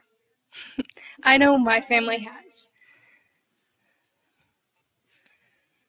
Hi, I'm Lane Chandler, and I'll be the marketing and customer relations for Bullseye. I'm Josh Davidson. I am the manufacturing and shipping lead. I live on a big mixed farm operation with over 300 bulls. A product like this would really help around the farm. Our product is a patch that goes on its bull's hip or shoulder, wherever the producer may like it. It's infused with a scent that makes all bulls smell the same, so there's no problems of fighting and stuff like that. We also can have it customizable with the producer's lot numbers, or if the producer just has a farm logo, can go either way. Why buy our product? A concern is, although it's not a proven product, there are many benefits. It is a small, compact, easy to use, easy to apply scent patch. With over 300 bulls on the farm, we lose around 6 to 12 bulls per year from fighting. For a $5 patch as a cheap insurance, it's an easy, cheap way to keep your bulls from fighting. It's also customizable, like you said. You can put your lot number, your farm name, your farm brand, everything you want. Our project we just mainly need clientele. We have the product and we have everything else. We just need the producers to make it in the industry. For a customer ID, our largest market are bull sales and bull producers, as well as cow-calf operations. And then further down the line, when we become a more established product, we will target that bison producer market. Our promotion and our marketing, we're mainly going to be on Facebook because that's where producers / farmers are mainly on. Most of them spend their days scrolling Facebook Marketplace. So that'll be our top advertising. And then we'll also go to our clients, if with their permission, to go to their bull sales and set up a booth there. And then we'll also go to trade shows like Agribusiness, like the Royal Winter Fair, Farm Fair, all of those ones, just to get the clientele. And then in the future, we will have a website, but mainly for now, we will just get the orders through Facebook. Where are we located? We're located out of Bruce County, Ontario, and Kitscoty, Alberta. Our main region of focus is that Saskatchewan, Alberta region, mainly because there are more bull sales, more cow-calf operations, overall just a larger clientele. We'll also have a small clientele in Bruce County as well, in Ontario in general, because there is bull sales out there, but they're not to the size of Alberta has, but the quality is still there. So we will advertise out there and sell two products out there too. Our finances. So our revenue in the first year is $2,600. Our expenses is $4,200 for a net income loss of $1,600. This is mainly due because of our travel costs, going from bull sale to bull sale, trade show to trade show. Our return on investment is still 28%. Year two, we're starting to tighten that gap as only losing $300. Our revenue is $3,700. Our expenses stay around that $4,200, $4,100 mark, and now our return on investment is 34%. Year 3, we turned a profit of $400. Our revenue is now $4,500 due to more clients, and our expenses stay the same, and now our return on investment is 42%. Any questions? Up top.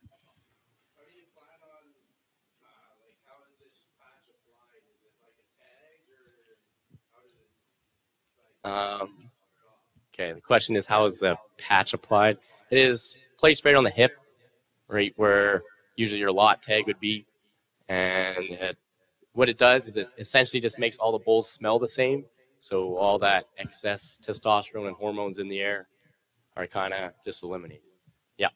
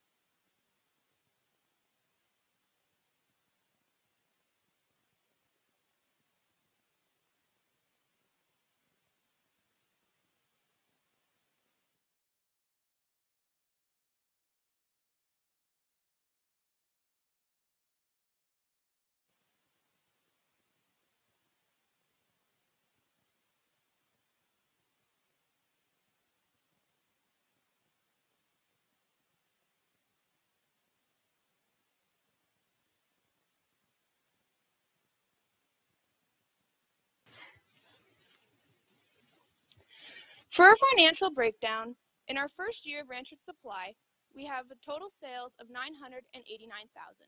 Our expenses are $805,000. Our return on investment is at 82%. We had this return on investment due to the fact in our first year we received our Women in Ag loan as well as we had our personal contributions to the company. In our second year, our sales increased to just over $1 million, with expenses decreasing down to $761,000. We had this decrease in expenses due to the fact we didn't have to do an initial inventory purchase like we did our first year. We did, however, decide to purchase an enclosed trailer for each of our locations due to the fact we were going to be attending local events. We had a return on investment of 82%.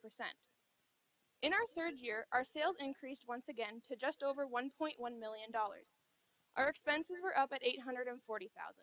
We had this expense due to the fact in our third year we started to pay back our loans as well as we hired an employee for each location, having a return on investment of 92%.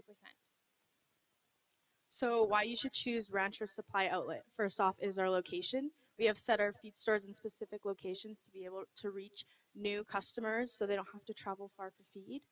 And second is our variety of products. We have higher quality feeds that have more nutrition, fewer allergies, easier digestion, and overall healthier animals. And lastly is our price variation. Our variety of products, we also have price ranges for different customers who want to spend. There's a price for everyone in our store. Our plan is to market our company through Instagram and Facebook, as well as attending local events. With this, we plan to keep our customers up to date with our products that we have in the store, as well as any sales that may be happening, and any changes that may be happening as well. Here you can see an example of one of our Instagram posts. This is just showing some of the products that we can get into our store to provide for our customers. Here's an example of one of our Facebook posts. This was our welcome post. We're introducing ourselves as well as showing our potential customers where we plan to be located and what we plan to provide them with. Here are a few of the events that we plan on attending to help promote our business. We will be sponsoring these events to help build our clientele. The services that we provide are pet and livestock necessities. We have everything from pets to your livestock that covers feed, supplements, and supplies, as well as we offer bulk pricing. We do offer pallets of feed for a certain price or certain quantities for a certain price as well. And lastly is delivery. We do deliver at both locations within 30 to 45 minutes of our area, and we will deliver feed and supplies to your door. We would like to thank you for attending our presentation today, and we're now opening the floor for any questions.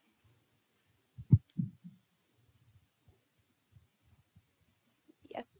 When making a delivery, do you guys charge mileage for delivery, and that's just in cost of what the product that they purchase?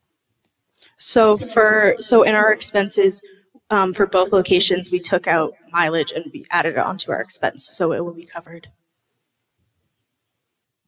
Tylen?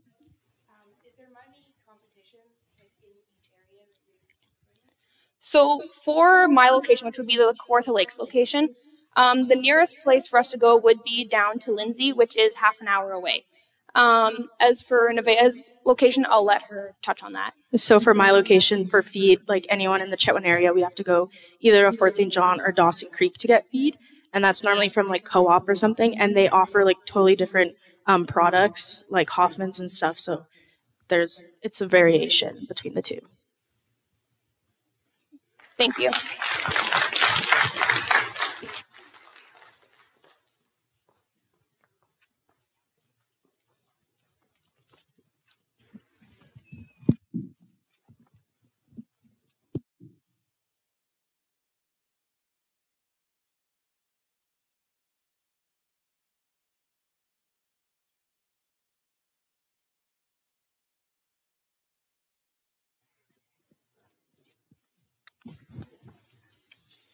Up next, we have Silver Spur Smoke Truck by Avery Beta and Merrick Stafford. Avery grew up on a mixed farm north of Edson, Saskatchewan, with bred cattle, feeder cattle, and a small grain operation. By being introduced to the agriculture industry at a young age, she developed a passion for agriculture, and she always knew that one day she wanted to pursue a career with this amazing industry. Merrick grew up farming and ranching north of Pincher Creek, Alberta. Their operation consists of purebred Black Angus cattle and a grain farm. He grew up in a family dedicated to raising the ultimate beef product that can be enjoyed on your plate day after day. Merrick participated in several activities that are involved with agriculture, such as 4-H and roping. He's also a journeyman welder by trade and looks forward to returning to the farm operation this spring.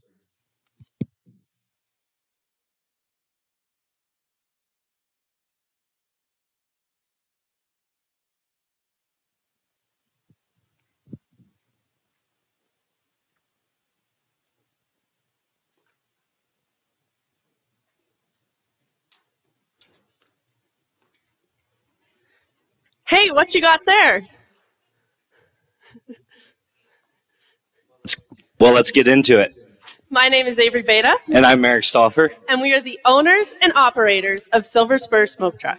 We specialize in handcrafting, smoking, big delicious, big honking, badass beef ribs.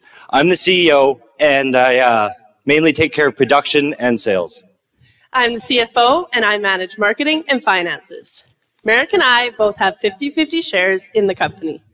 Our goal is to provide quality smoked meat to everyone. And Avery loves to cook, I love to cook, so we thought we'd come together, support the Canadian beef producers, and form this business. We want to bring everybody together with one intent: eating amazing food. Silver Spur's menu is designed simple to ensure quality over quantity and make sure that every visit is as memorable as the first. We handpick only the finest AAA beef ribs produced by Canadian beef producers. As you can see here on our menu, for just $20, you can build your own beef rib. We start with a large beef rib smoked to perfection, slathered in your choice of one of our 4 house-made sauces, served with your choice of side, such as coleslaw, tater tots, or macaroni salad. We also have a variety of soft drinks for you to enjoy with your meal. We know that you'll love Silver Spur sauces so much so that just for $15 you can take a bottle home today so you can have Silver Spur in your kitchen.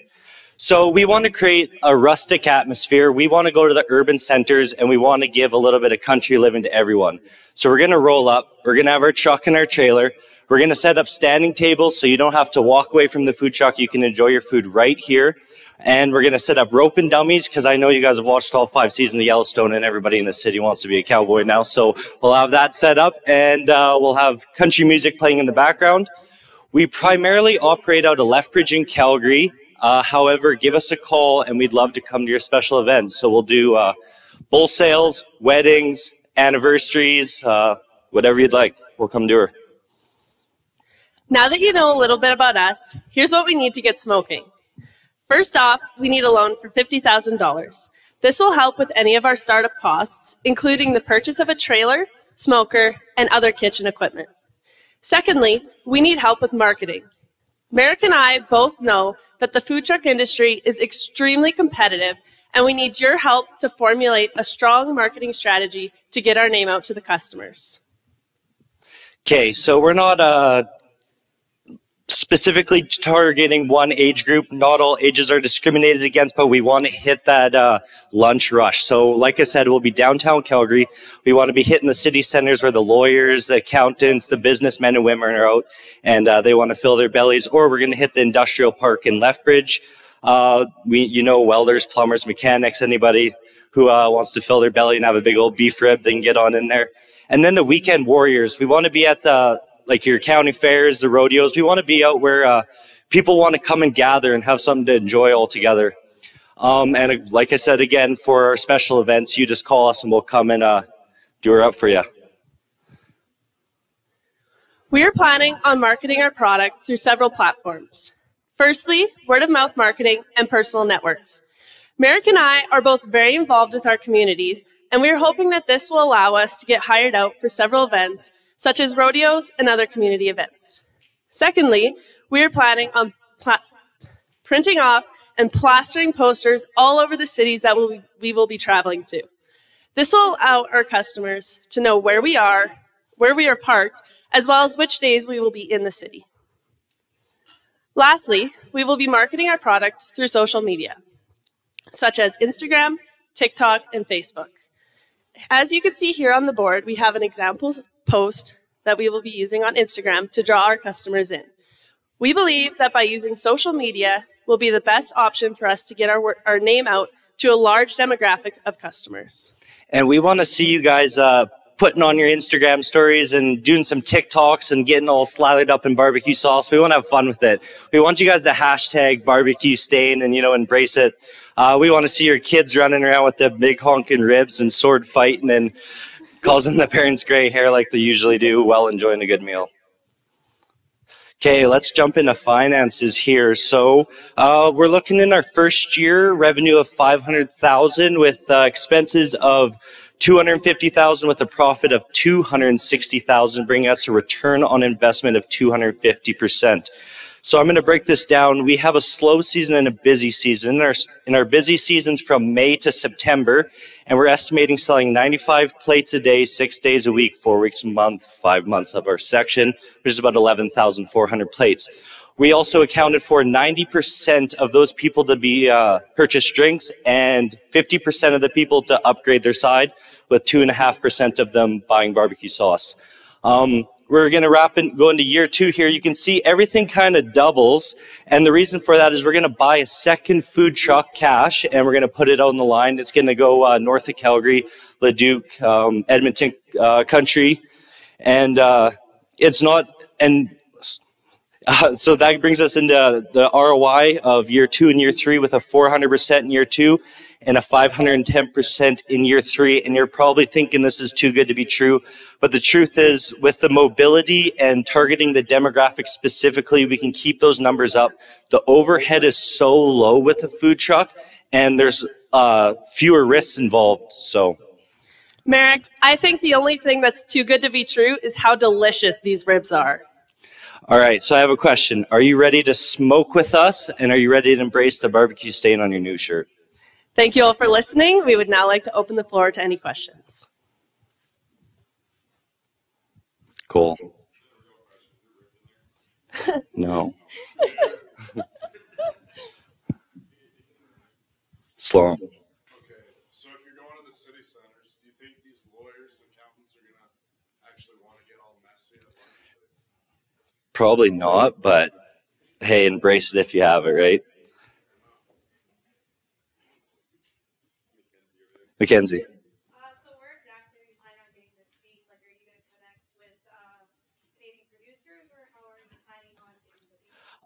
For the most part, we'll try and purchase everything from butcher shops, but like XL or Cargill and JBS, the beef ribs isn't something that's put out on to every local grocery store. It's a very looked over cut of the meat, so we'll be able to outsource a lot of that from those guys.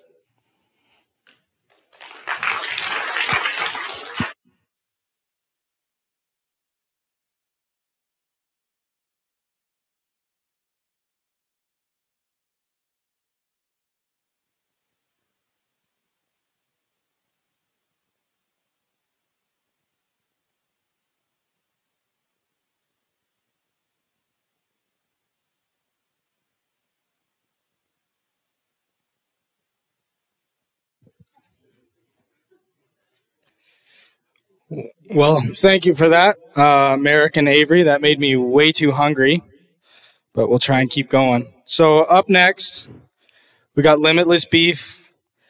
Isaac Boonstoppel and Aaron Oliver have put this one together. So, and Merrick stole my mic. So Isaac is from a 95 milking cow operation located in Grunthal, Manitoba. Isaac has had a keen interest in his parents' farm from a young age, and he has plans of running it in the future. He completed his animal science diploma last year, majoring in dairy, and decided to double dip in agribusiness this year. Aaron is from Patricia, Alberta. I was like, I can't believe a town's actually named that. And grew up on a commercial cattle ranch. She has always had an interest in agriculture and has completed a crop technology diploma. She is working in industry and then returning to her family's ranch.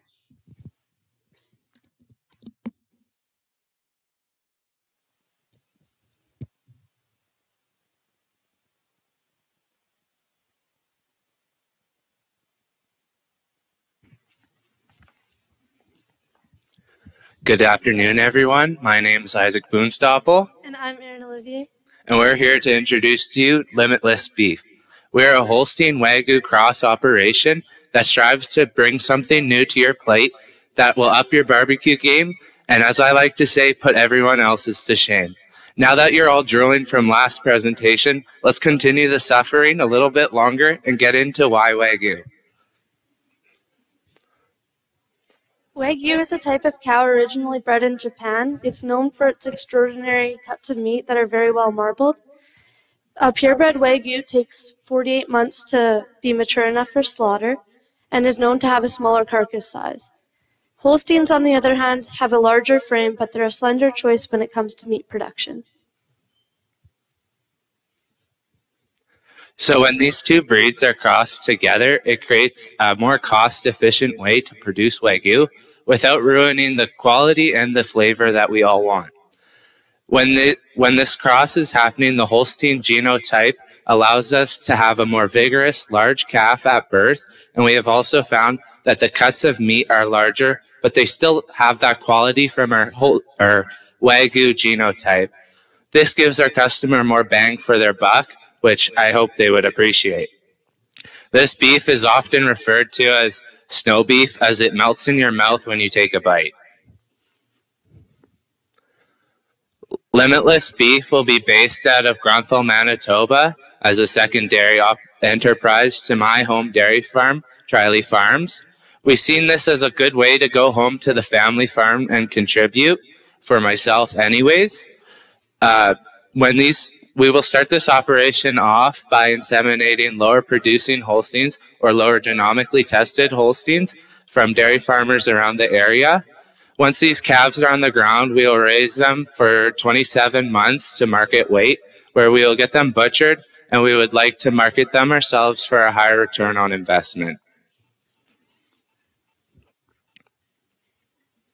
We have identified that our main competition in the industry is going to be regular beef, poultry, and Beyond Meat or vegan alternatives. However, we believe we're set aside from our competitors as we're seeing trends of consumers that are wanting to try or cook fancier, high-quality types of meat for their enjoyment or experience. Our goals with Limitless Beef is to let our customer base know that the products they're receiving are raised locally and to the highest industry standards. We also want to build connections in industry so we can have a bigger market for our products. For Limitless Beef to succeed, we are going to need a few things.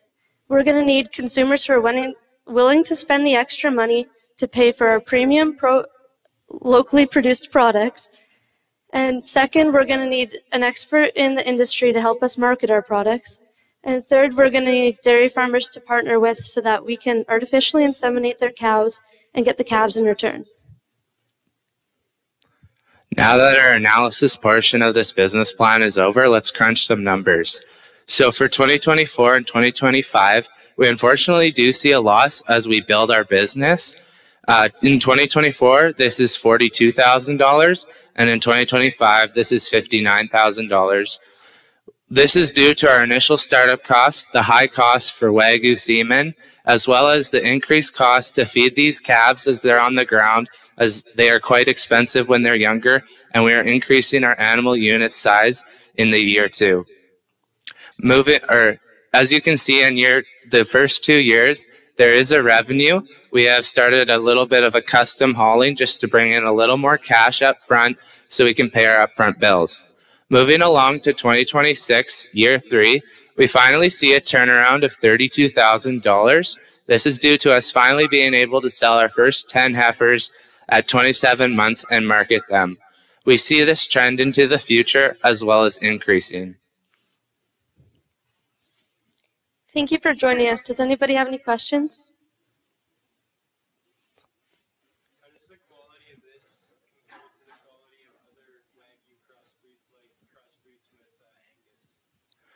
The question was asked, how is this quality compared to a crossbreed of Wagyu and beef or Angus, any other crossbreed?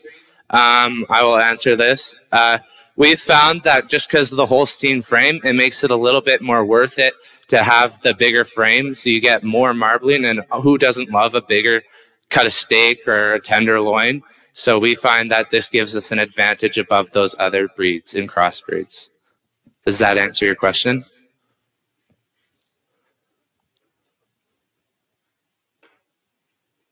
Yes, Janet. You mentioned the Wagyu semen.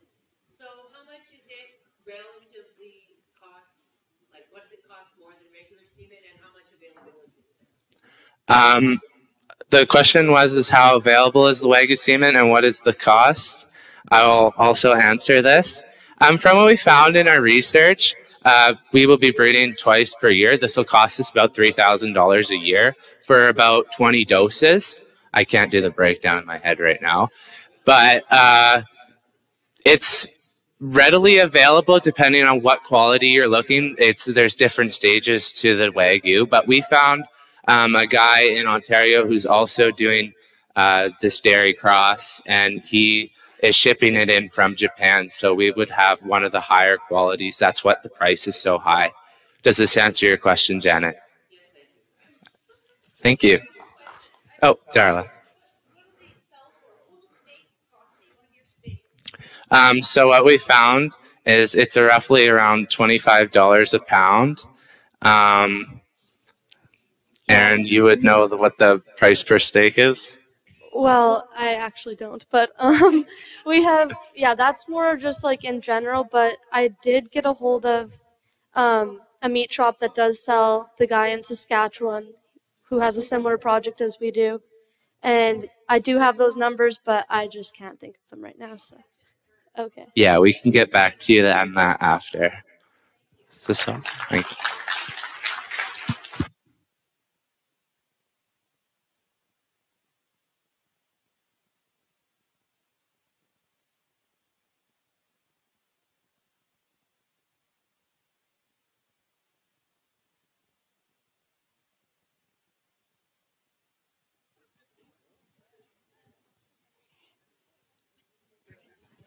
Cole, next year I think you should put a towel back here for these mics. They're pretty wet. Our next business plan is Dairy Farm Robot Expansion by Kim Dornabell and Hunter Matter. Kim was raised on a dairy farm in Tillsonburg, Ontario. Dornabell Dairy was established in 2003, shortly after immigrating from their original farm in the Netherlands. The farm milks 250 crossbred dairy cows, has been previously a test farm for the new Lakeland technology. Hunter has a dairy farm 40 minutes west of Montreal in Ontario. He grew up on his family farm alongside his grandparents, parents, and uncle.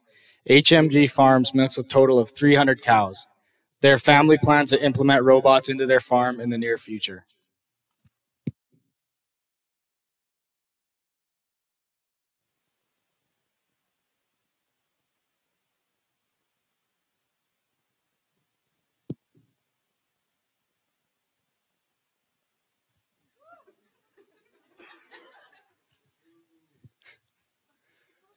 Can you imagine milking 3 times a day, 3 hours each milking? Your whole body's sore, and you're always worrying if your milkers will show up. Well, not anymore. Once we implement robots into HMG's barn, no more sore body and no more worrying if your milkers are going to show up. I'm Hunter. This is Kim. And this is our HMG robot expansion.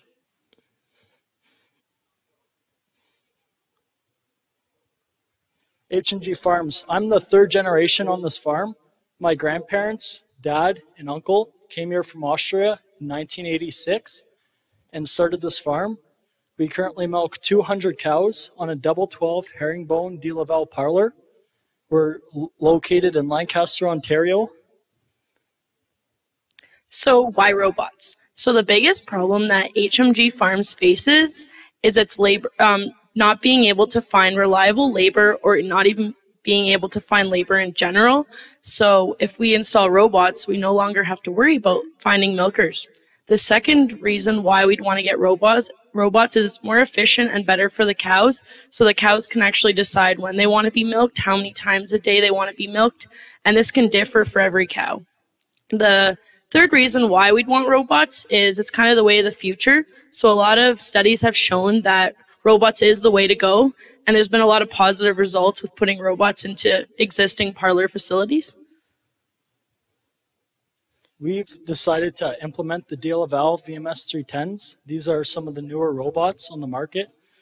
They have an efficient system, they're durable. We have close service providers. They live about 30 minutes away from us, so that's nice to have.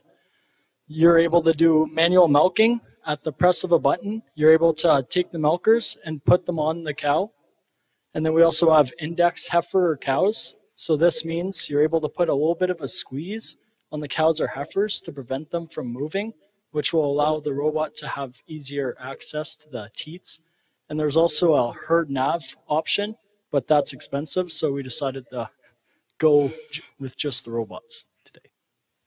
So who are our customers? So clearly our customers would be our cows. So our cows would be really happy with this new system since they can, decide when they want to be milked, and they no longer have to wait in a holding area in order to be milked. So now they can just get up, go to the robot, get milked, go chew their cud again, go lay down, go back to the robot again at their own pace. So it's kind of nice. Project need. For this project, we're going to need a loan of $1.3 million from the bank. We're going to need 4 robots. Each robot can house about 50 to 60 cows. Our barn, we're able to house 300 cows in the current barn. So we'll have 2 extra pads. So we can put 2 robots in the future if we decide to expand. And then we're also going to need great service providers. We have a history dealing with DeLaval. We've dealt with them for a numerous amount of years, and they've been good to us, so we're going to continue our relationship with them.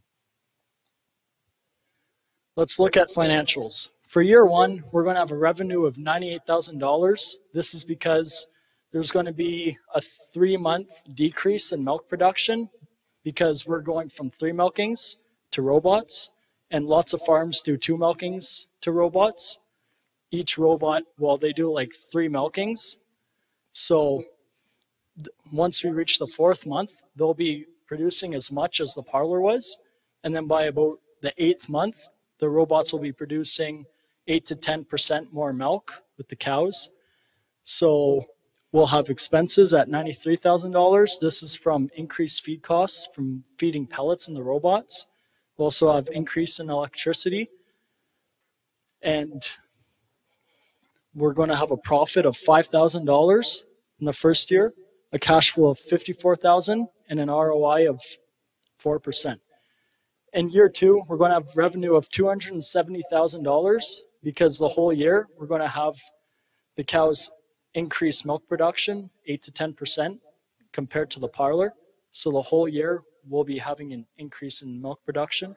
And then for expenses, we're going to have $97,000. We have a 1-year warranty on the robots. So we're going to have an extra cost of repairs and maintenance. And the same with year 1, increased feed costs, electricity. And then we're going to have a profit of $173,000, a cash flow of $184,000, and an ROI of 14%. So as far as the marketing goes for our business plan, we have decided that we would like to advocate for the dairy industry.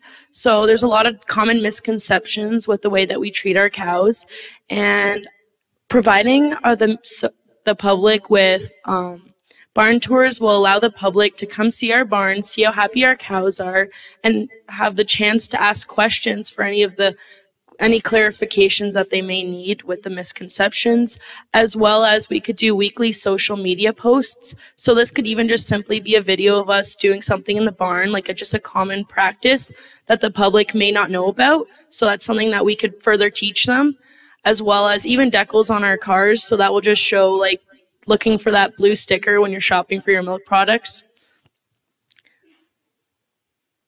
So now we'd like to open the floor to any questions.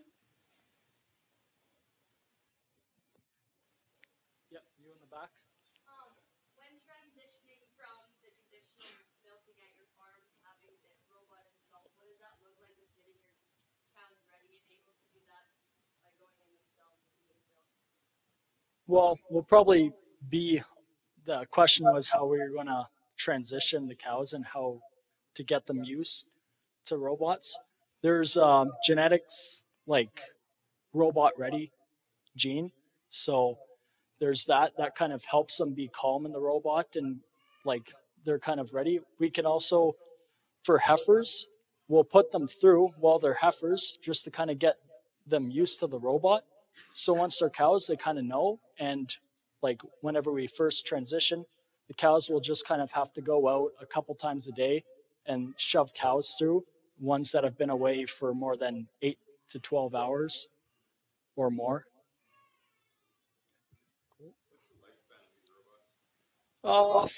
It's like 15 years usually, but lots of people will replace them after 15 years, but they can go until they break pretty much, but it's around 15 years. There should be some, like, I'm not really sure on that answer, but there should be some. So in year one, we're going to have 67,000. This is because we're going to keep the parlor until like every single cow is going in the robot consistently. So we'll just kind of have it if there's any cows, and we'll cull those cows and sell them if they never get used to the robot. And then in the second year, we'll have $70,000 in labor savings because we're not having any milkers. So the first year, it's just the first month, we'll still have some milkers.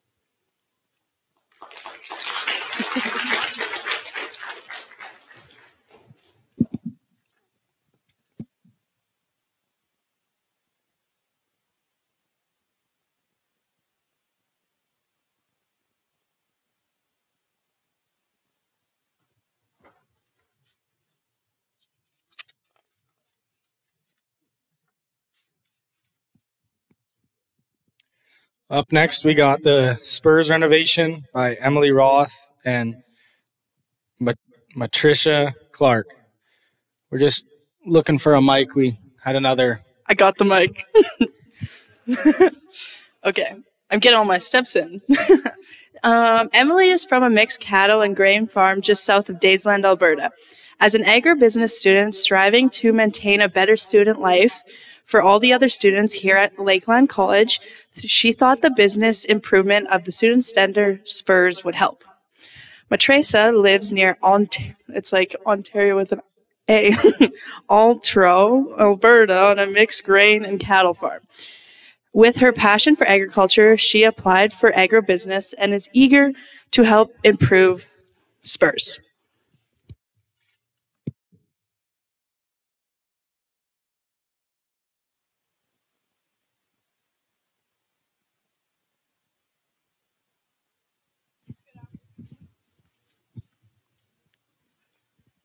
Good afternoon, everyone. I'm Emily Roth, and this is my business partner, Matresa Clark, and this is Spurs, the on-campus student center located right here on the Vermilion Lakeland College campus. It is currently accessible to all Lakeland students and staff for lounging and attending special events held by the Students Association or us agribusiness classes. For this presentation, we have implemented ideas to further upgrade Spurs and create a more efficient, enjoyable, and overall successful student center for the students here. Now, before we get into it, we'll provide a little bit of a background here of how Spurs was originally created. So it was formed back in 2015 by agribusiness students for their business plan with the help of interior design people, or classmates. And in the middle is the original design. On the top is their daytime floor plan. The bottom is their nighttime floor plan. It is pretty accurate to what it looks like now, besides the tables and chairs on the outside patio. But basically, it was originally created as a cafe and bar, but business did not take as well as they had hoped, and now it is currently just ran as a bar and gets business pretty much a couple days a week. But ever since it's been created, we've had some pretty good student experiences there, having Halloween parties, whiteboard parties, you name it. It's been pretty fun, and I've myself have had a pretty good experience here as well. Who has been at Spurs before? Who had to wait in line to get to an event that you may or may not have gone in? I know I have. We want to fix that issue by increasing the capacity by expanding Spurs. We want to also include creating more business and customer growth, delivering superior customer service, and enhancing socialization. We also want to allow people to experience quality entertainment with the relaxing environment that Spurs offers, and give student opportunities to come and meet new friends and possibly have a job. After discussing with our peers and mentors, we have gathered that our number one issue that we face with Spurs is the limited capacity of the number of people allowed inside the building, which is only a capacity number of 182, which doesn't seem like a lot of people with this building, and it kind of it really sucks when you when you want to go to the Band on the Sound kickoff party and you're waiting in line and all your friends are in there. It's so close yet so far you just can't get in. I know myself, I've experienced where I've had to wait in line in the cold and it's just not fun. So we do want to increase the capacity by at least allowing 80 more people inside, maybe a higher number if so. And to further make this project a success, we do need some further customer input by you guys, the audience. And with that, feel free to join us later at Spurs to get an experience firsthand of the business itself before this operation or this expansion occurs. And furthermore, we also do need a new building design. Hopefully with the help of interior design students, we can get a new floor plan layout of Spurs to help with this expansion, implementing our idea of expanding further west towards the student parking lot, discarding that outside patio in general because it's not really used a lot of the time in the winter. And finally, once the expansion is complete, we do need to implement new marketing tactics to further promote this business and really grow the upgraded or the popularity of the upgraded Spurs business. With this service, we are targeting Lakeland College students with the focus of helping them get out of their comfort zone and enhancing socialization. We want to create a welcoming environment for the Lakeland alumni and the staff here on campus to come during the events and during the day while we try to implement a restaurant. We will support local business and give students an opportunity to work part-time here at Spurs, which is walking distance from their dorms. And as you can see, that is the current Spurs and what it looks like. So we do want to use social media as a main marketing tool to broadcast this upgrade. And we really want to target our young college student audience. So using Instagram, Snapchat, Facebook, we will be targeting those people and giving weekly updates of special events and stuff like that. And we will also be using word-of-mouth marketing to give a positive word around campus to the students and staff. And we will also be selling merchandise. And Teresa has the current Spurs hoodies. You may have seen them around. They're pretty nice. They're pretty comfortable. We do have ideas of selling hats, hoodies, or not hoodies, t-shirts, sweatpants, etc. And finally, we also will be creating a new and improved food and drink menu. On the far side is a visual of our general regular bar menu, which has new products from local businesses that we would like to collaborate with here in Vermilion. And on this side is the weekly specials menu that we crafted up for this presentation, which has a Wing Monday, Taco Tuesday, a Wine Wednesday, and a Thirsty Thursday, because us college students, we really like our Thirsty Thursdays. The local businesses we would like to collaborate with here in Vermilion is the Copper Cork Distillery, the Old School Cheesery, and the Prairie Bake Shop and Bistro. With the Bake Shop and Distillery, we would like to add their food and beverage items to the menu we've created, while also having an idea of hosting future events like a wine and cheese using the products from the old school cheesery. Now, finally, with our finances, we've projected that with year one, it will relatively remain the same of how the business is currently doing, but with the added loan proceeds and building costs. So with a revenue of $75,000, expenses of $42,000, a net income of $33,000, and a return of investment of 88%. And then with that year two frame, we estimate that that's when the expansion will kind of complete. So we guess that beginning of the school year for year two, not a ton of business, but by the end of the school year, we will gain some revenue with an $85,000 revenue and a return of investment of 35% with net income of $40,000. And with year three, with the increase of promotion, marketing, and really gaining that popularity with the students on campus, we project that the revenue will increase with $135,000, a net income of $92,000, and a return of investment of 159%. So that QR code in the corner is just leads to a Google Forms. You could go on it and give us some feedback if you've ever been to Spurs. And if you've never been to Spurs, again, feel free to come by later and then give us some feedback. And then we would also like to thank Carrie and Braden, for the current manager and executive director of Spurs, for helping us with this plan. And thank you for taking the time to listen. Are there any questions? Grace.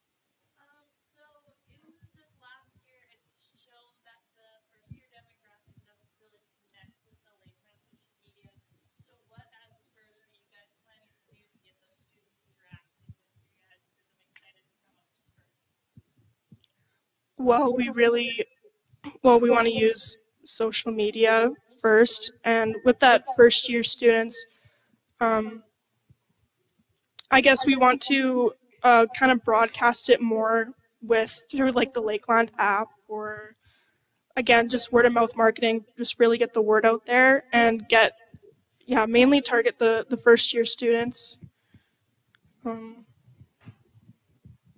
Because a lot of them don't really know what Spurs is all about, and we want to get them knowledgeable, and yeah. Any more questions? Oh.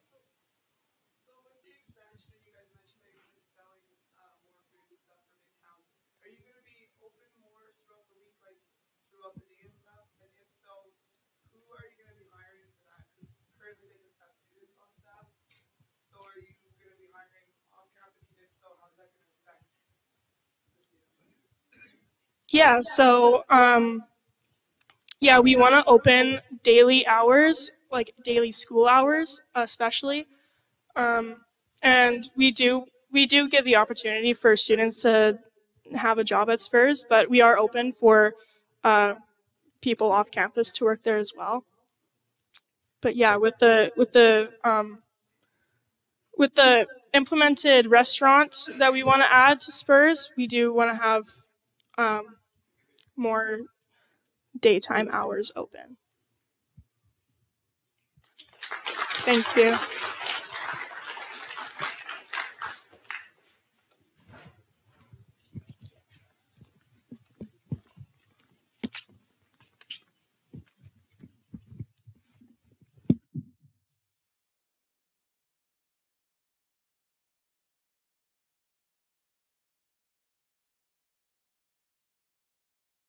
Okay, we're only going to make you guys sit for a little bit longer. This is our last one, but not least though.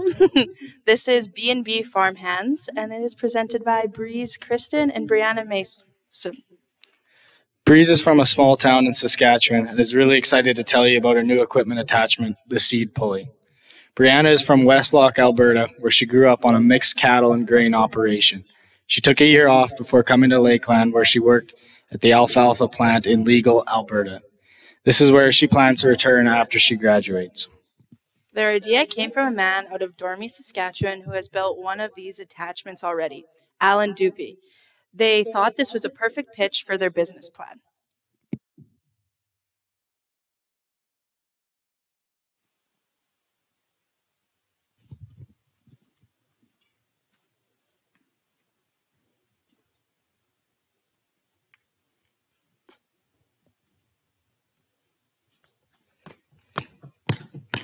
You really seem to be struggling carrying that bag of seed. Aw man, am I ever. Well, good thing B&B Farmhands has a solution for you with our seed lift. I'm Brianna Meston. And I'm Breeze Kristen. And we are the 50-50 owners of B&B Farmhands.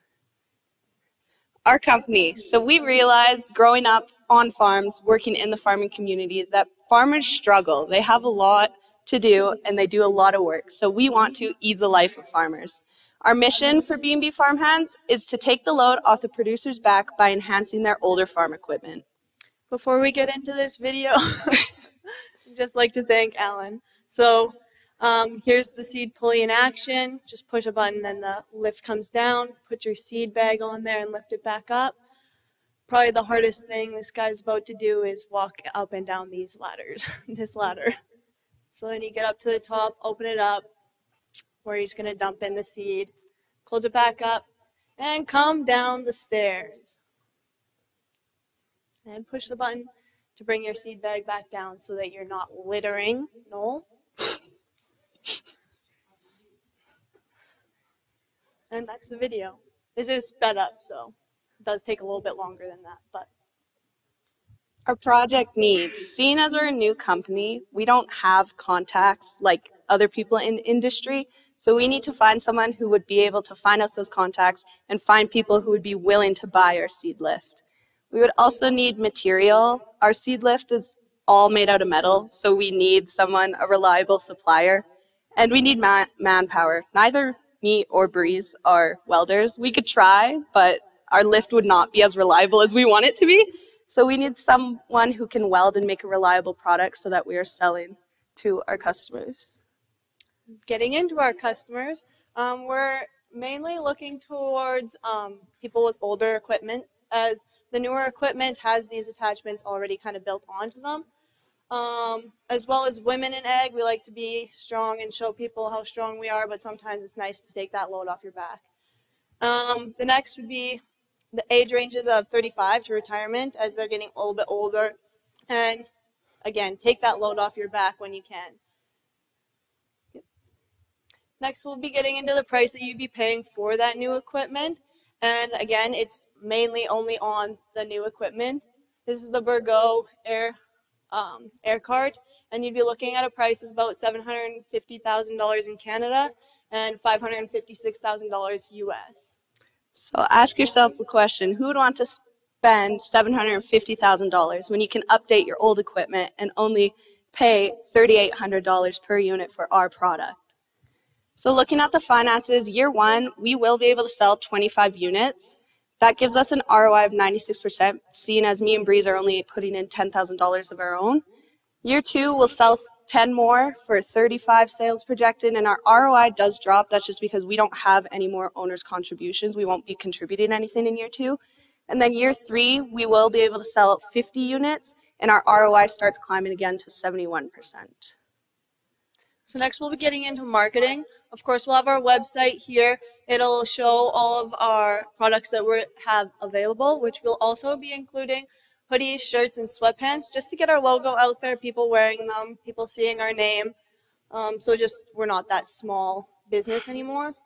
It does have that description of our seed lift as well as all the prices.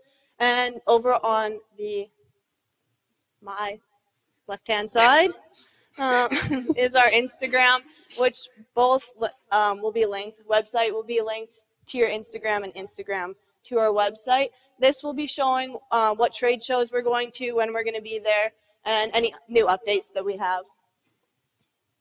Like I said, we're going to trade shows. We're going to also try to get into some auction houses. So offering our attachment as an extra, for an extra fee with people that buy air carts or anything like that. We'll also be selling our hoodies and sweats and shirts at our trade shows as well. At our trade shows, we plan to have 4 decals leading from the entrance to our booth. We'll start with that guy at the top there, and hopefully by the time that you get closer and closer to our booth, you'll end up looking like that guy there at the bottom. And our last form of marketing would be word of mouth. We want to be popular at the coffee table with the farmers, not in Hollywood. We decided, since we were looking for someone to spend time with us in our company, it is good to take a look at our risks. When we look at our risks, most of these can be mitigated by our product need. So our first biggest risk is not having the customers. We're targeting a very niche market of people with that older farm equipment. So that goes back to our product need of finding someone who can help us find the contacts of people who would be willing to buy our product.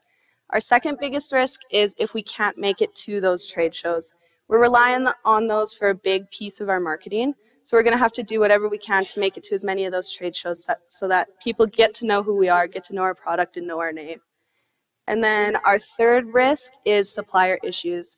Seeing as our product is all metal, as I said before, we need someone who is reliable and can get us that metal at a reasonable price so that we can sell our product. Any questions? Yep.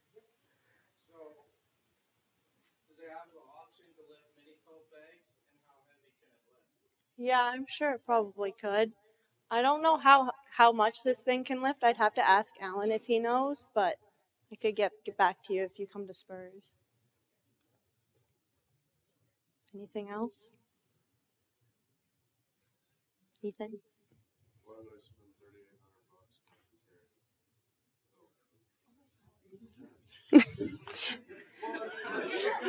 It's taking the load off your back. You're not going to be 23 years old with a broken back. It's going to save your back. 20 years old acting like we're 50, so.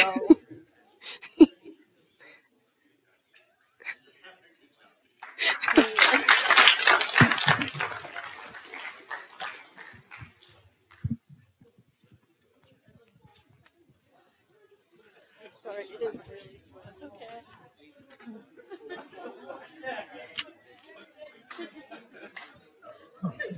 Well, thanks everyone for coming out. We invite everyone to join us at Spurs for a celebration, or if you have any other questions. And that's going to do it. Let's give a round of applause for all our presenters. And also would like to say thanks to Cole and Darla, because I know they put a lot of effort into this, and the 2 judges that came out too to judge everyone's presentations.